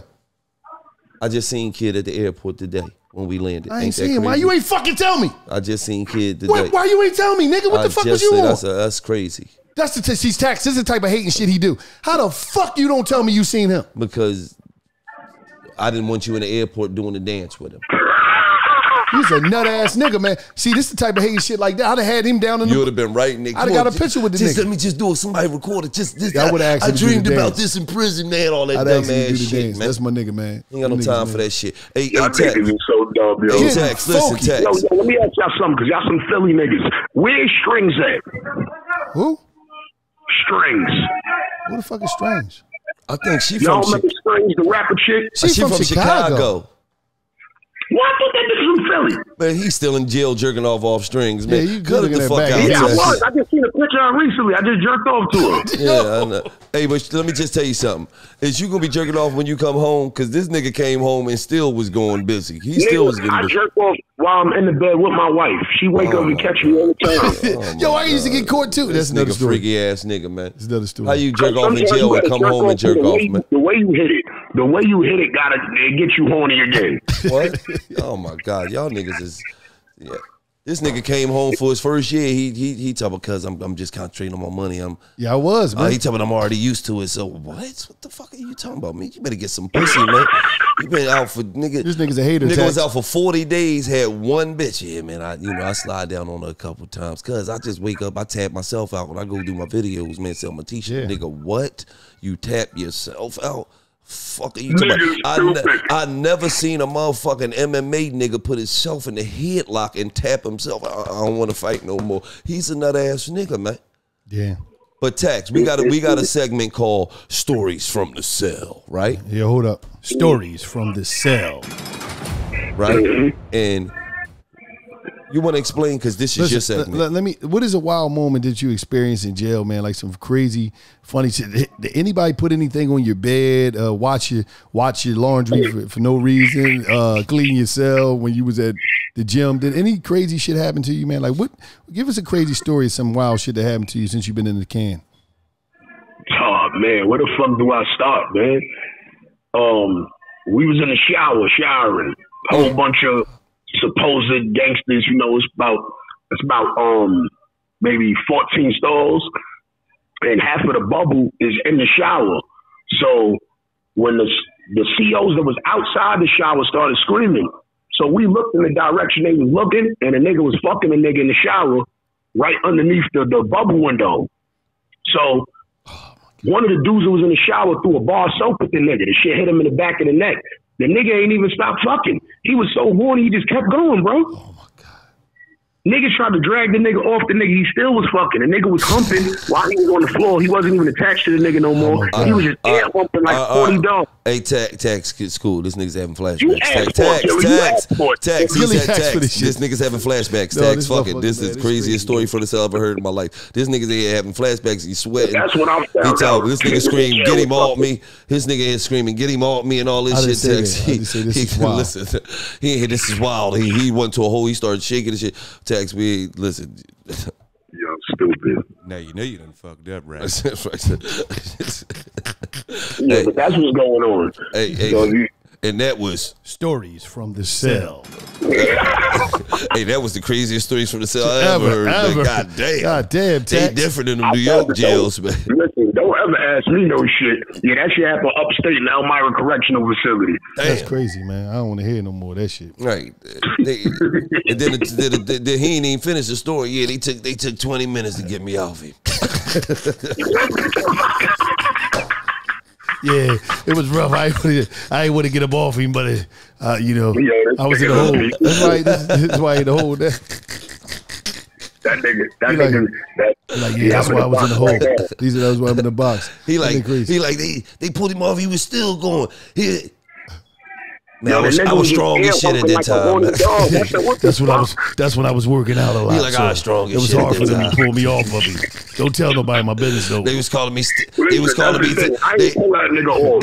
Taxstone, break your backbone. They was calling me ass toe. They was calling me ass toe. That's when the jail was calling me Taxstone, break your backbone. Oh my God, man. Hey, Tax, man, love you, brother, man. Love you, bro, man. I appreciate y'all, man. Hey, man, appreciate you man. tapping in with us, man. I just want to tell you, man, you gave us the whole game on this podcast shit, Yes, man. you did. And when you come home, man, Wallow got a check for you. You know. Oh, Wallow, both of us. I ain't got nothing for him, man. I paid him back. I did his. See, Just give me one of the Muslim chicks in Philly to be covered up with them wagons underneath. That's what I need. Step law, man. He's step law, bro. Hey, see, we getting you off here now. Tax show. This nigga crazy, man. Hey, Tax, I man. appreciate y'all, man. All love, bro. Hey, no, see, we did an exchange. When I went and did his podcast, he had owed me. So when he gave you the game, he repaid me with giving you the game. But you never did nothing for him, so you owe him. So when he come home, you sock it to his pocket, nigga. I'm gonna give him a handshake and a hug, welcome home, take him get a dinner. You know I owe him. You know, go get a steak dinner. Yeah, you know, and then drop him off. No, go get him 2 sweaters. You know, because he gonna talk about a Gilly bought me these 2 sweaters. You know, now you do sweatsuits. You go get him two. You know what I mean? It's a lot of. A lot of good clothing lines out there. A lot of young brothers and sisters got clothes. Get him a little nice clothing. No, line. Mikey I'm about to Tacky. go pick out every outfit Lil Durk had on for the last week. Oh shit! Damn, that's a lot of money, got nigga. you. I got you though, nigga. I got you. I bless you, man. I ain't gonna stress you. That's $80,000 worth of clothes, man. Them niggas wear $80,000 worth of clothes a week. Yeah, I'm talking do about this. We wanted to interview Dirk. He walked in with all Mary shit on. When we wanted to do the interview, he said, "Hold on, I got to change." I said, "What the fuck? You already got 11,000 on. What you That nigga wasn't changing playing. it to?" That nigga wasn't playing. He changed it to some more Mary Jesus. Popping tags too. Is beautiful. I'm proud of that kid. That ass. Yeah, but that's my That young. ass. But I really appreciate y'all dirty Philly niggas, man. Real life, man. Real Y'all talk. niggas doing y'all No, thing, nigga, man. I'm clean now. Wallow's still dirty, running around here wearing the same sweatpants every day, his knee prints in them and all that shit. He's got knee But, prints. Oh, that nigga swear he me. Yeah, yeah. I wear the same shit, man. I ain't got And time. we got love for you, dirty New York niggas. I was home. I ain't changing my clothes for months at a time. Who? What's the dirtiest part of New York? I bet you I could tell you. I bet you I could Shut tell the fuck up. He talking, man. No, you ain't live in New York. How you gonna tell? Because I somebody? know it's the dirtiest part of New York. I The want Bronx. to. Damn, I told you. I always told say you. that. He always say that. I The just Bronx is the dirtiest part of New York. I don't understand. Yeah, that. the Bronx is a jungle, man. That shit is a dangerous place. Yes, it is. Damn, the Bronx like that. I thought it was Brooklyn. No, the Bronx. No, Nah. Brooklyn is the clean Nah, niggas, Brooklyn is fly niggas. gentrified. They think they fly. The Bronx just know they dirty. I They thought know they Harlem was grimy. fly, and Brooklyn was the Brooklyn keep on. Nah, Harlem used to be Brooklyn fly keep. back in the day. Let me go back. Harlem keep on making it. Brooklyn keep on taking Brooklyn it. keep taking it, yeah. You see? But listen, Well, it's but really listen, Manhattan, but listen, Harlem ain't make shit in years. but listen. Them niggas done lost their identity. Harlem and Brooklyn is a different kind of fly. ASAP Rocky and them from Harlem. ASAP, Yeah. Jimmy, Dane. ASAP the only nigga from Harlem being himself. Hey, Harlem is a loud fly. Like, Yeah. you know what I mean? Like, see me, We nigga. them niggas. Yeah, we fly. You know what I mean? We see me, nigga. Yeah, I got. Yo, what's the joint I used to go play basketball at? Ain't that the color fuchsia? Jimmy be himself too, because Jimmy's still wearing the same shit from 06. Yo, don't do that to Jimmy. Come on, Jimmy. But Jimmy still got them skulls on his shit. That's why I respect this shit though. But Jimmy ain't changing up. I said, that nigga still got skulls on his head. Don't do that to Jimmy, man. Jimmy out here in shape. Jimmy out here his curl game on the beam. His pushing game on the beam. I fuck with Jim. I respect Jim shit. Jim my son. But what I respect about Jim is that he still ain't taking chains off his jeans. I said, that nigga sticking to his shit. Hey, Jim, this nigga crazy, Jim. That's why Jim will be like, I love that nigga Tax. That nigga crazy. Niggas know me. Nigga, I'll cut everybody ass. I don't give a fuck who a nigga think they is, nigga. You think you Godzilla, King Kong, you coming over here to get joked on and we gonna have a fight. That's my nigga. Man, this nigga crazy. Shout out to Jimmy, man. That's my Jimmy, guy. Man. Jimmy, listen. Jimmy all the people out there who being class clowns, man, make sure you can fight, man. Because I was a class clown since the age of first grade and I ain't stopped yet. You keep talking. Listen, you keep talking about your motherfucking your box game, and you motherfucker put you down a couple times though, man. You keep talking about this magnificent box game like you was gonna go amateur or some shit. Boxers always get put down. Listen, I'm not saying I can't get beat, but the thing is this: if you don't beat my spirit, did you beat me? See, when you beat somebody that's how I feel. Lou ain't beat my spirit. Tax. Don't put that out there, man. Lou ain't beat my spirit. Don't put that out there, man. If you beat a nigga up, you telling him, you better not do this again, right? Yeah. So then the moment that he don't do that shit again, the moment he do it again, that means he didn't respect your beating. Yeah, but no. So my ass, while I'm on the floor bleeding, I'm going to be like, suck my dick, kiss my ass, I don't care. You got to beat me up again. Tax. It's slaves that try to motherfucking escape. They got their ass whipped, tortured, and everything. And then they try to escape again, man. They respect that beating. What are you talking about? If they did, they wouldn't try to. Yes, they did. That's what I'm trying to say to you. No. Bruh, what I'm going through right now is worse than that beating. That don't mean I don't respect the beating, nigga. If I punch your ass right now into a coma and you wake up, you ain't even feel it. I knocked you out on the first punch and then punch you on listen. I knock you out on the first punch, right? Bam! You go right to sleep. While you're laying there, I kick you in your face. I kick field goals with your face, all that. You still sleep. When you wake up, your fucking head is big as a fucking lion's. You still got your spirit that you didn't even feel that shit. You went out on the first punch, but your head bigger than a lion. Right. You still had your spirit. He tried to hit me with some deep shit. Right. I still got my spirit shit. He beat me. Some jail shit. He on some jail shit. Hey, a lion. I'd rather be. He on the jail shit. I'd rather be a lion for. Right? You see an extraordinary gangster outside, right? Oh. He just shot his knee one time and he give the streets up. But no, this is the whole thing. Tax, he was smart. You want some jail rhyme and shit. You know how niggas in jail be. I'd rather be a lion for an hour than a lamb for forever. All this dumb shit. He got all the says. Yeah, my spirit ain't get beat up. So you know all the rhymes and shit in jail. No, the metaphors. Your spirit ain't get beat up, but your fucking bones. Your body got beat the fuck up. But that's the thing. Your bones heal. All that shit heal, bro. No, but you had to spend $1,100 on ice to get the swelling on your head to normal. Yeah. Your shit was the size of a fucking fully grown lion. You had to put. That's the thing. That's the past. So the thing is this: if you don't put me in a wheelchair, what you did? No, if you don't do nothing permanent, you ain't do nothing. He wants somebody to take him this close to death. All right, I'm almost dead. Okay. I respect. All right, hold on. First of all, Tax. Let's be for real. We all know.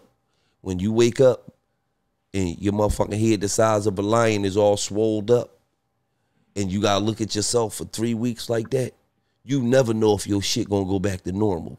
You be scared to death. Nigga crazy. Am I gonna be Mufasa for the rest of my life? And then when your shit and your spirit come back as your fucking swelling go down and your face come back, and then when your shit look the normal, did you? Yeah, nigga ain't did nothing. Yeah, he swelled me up a little bit. It was cool though, nigga. I'ma get back, nigga. But cool shit. Let your fucking head let you be the Mufasa for the rest of your life, man. You know, man, it's hard to get your spirit back. Man. Yeah, it's just deep though, man. That's just my ideology and things, man. If you don't kill me, you ain't beat me. Yeah, but listen, no, that's not my ideology of things. Listen, I'm gonna just put this out there because I ain't want to tell you online like this. But the word in New York, the word that was running around in the offices in New York that you was a chef up north, like you up there, like what's I was a chef. Yeah, man, listen, I know how to cook, but I swear to God, I ain't cooked not one day since I've been in jail. Oh, wow. Oh, you got somebody cooking with you? Cooking for you? Man, a whole bunch of Puerto Ricans cook for me. Yo, whoa.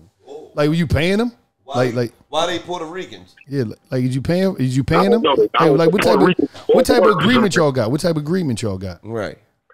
Man, I just tell them niggas, listen, you need this? Here, take that. Clean the fuck up. Stay out my way. That sound like your celly, man. Celly. He hyping shit up. He got a celly, a celly that ain't got nothing, that's just cooking. He trying to make it like he running the joint. Rikers Island, this single cell here. Oh, damn. He acting like he running the joint. Yeah, I just tell him cook, clean up. I don't run no jails. I'll be back. I ain't trying to run no jails. That's one thing about me. You trying to run out of a jail? Yeah, I just want to run my crib. I don't care about nothing. I'm gonna tell you one thing, so two things certain. Wallow ran every motherfucking jail he was in. He ran from niggas all through that motherfucker. They chased them all through the yard, everywhere. You hear me? I just ran away from danger. Yeah. You hear me? I ran away from danger.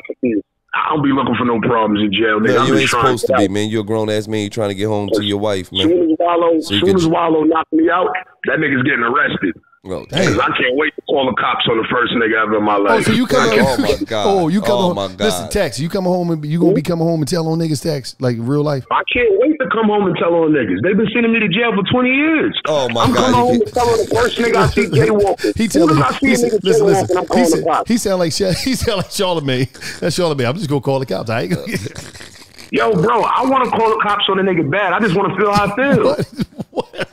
I can't wait. Soon as I see a nigga doing something, I'm like, yo, y'all niggas got weed out here? I'm calling the cops. Yo, cops, these niggas got weed right here. Yo, why you ain't never do stand up, man? Why you ain't never do? I wasn't doing stand up, but I was doing sit down. I was just sitting in a chair being funny. Hey, listen, man. I ain't tell you about the time, man. Like listen, it's some shit going on right now. What happened is, Gil told on these 5 niggas in 1999. They just came home, so they've been on this.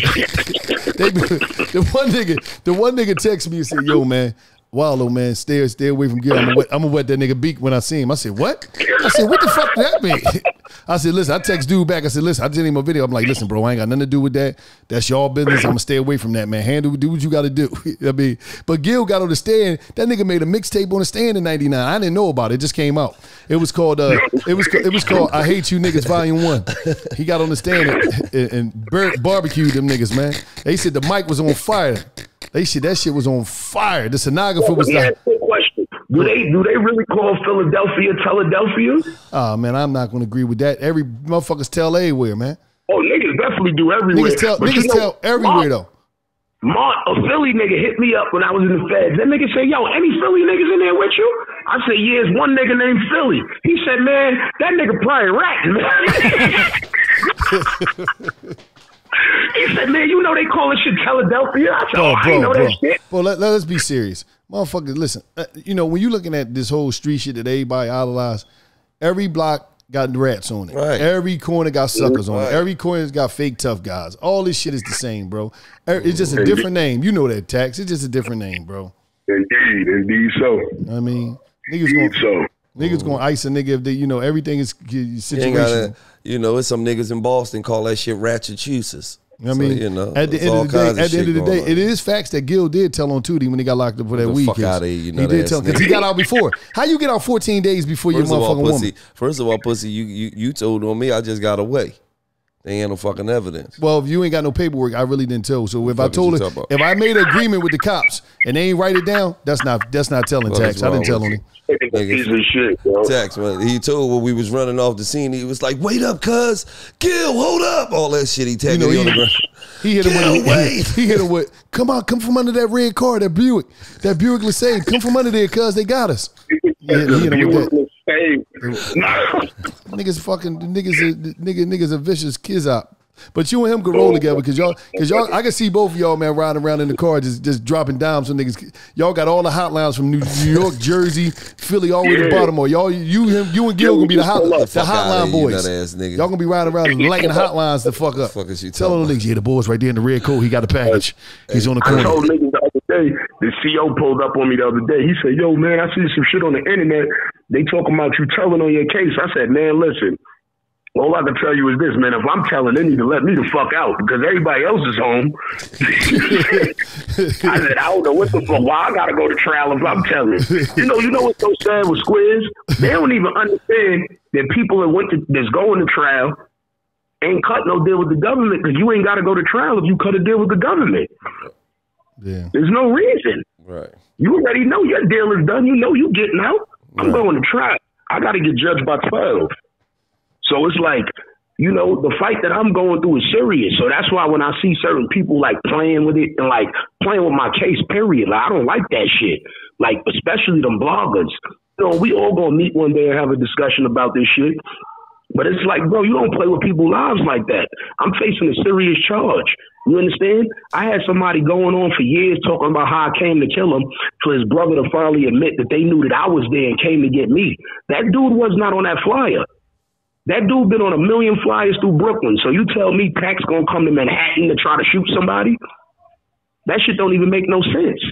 So it's like, that's why I get mad at certain people that's in the media that allow niggas to paint these narratives like, oh yeah, and Tax is telling on me. So why the fuck is you out of jail then? Why you not in jail? Because see, Tax ain't get caught with shit. Tax is not on camera shooting. Tax ain't get caught with no fucking guns. You did. So why is you talking about I told on you? Yeah. No. Now it makes sense because Gil was out 14 days before his wife, so I know he told. Fuck you, nut ass nigga. Gil. Tax, man, we love you, man. Appreciate you for tapping in, brother. I love y'all, bro. Yeah, Love you, bro. and it's just like that. Right.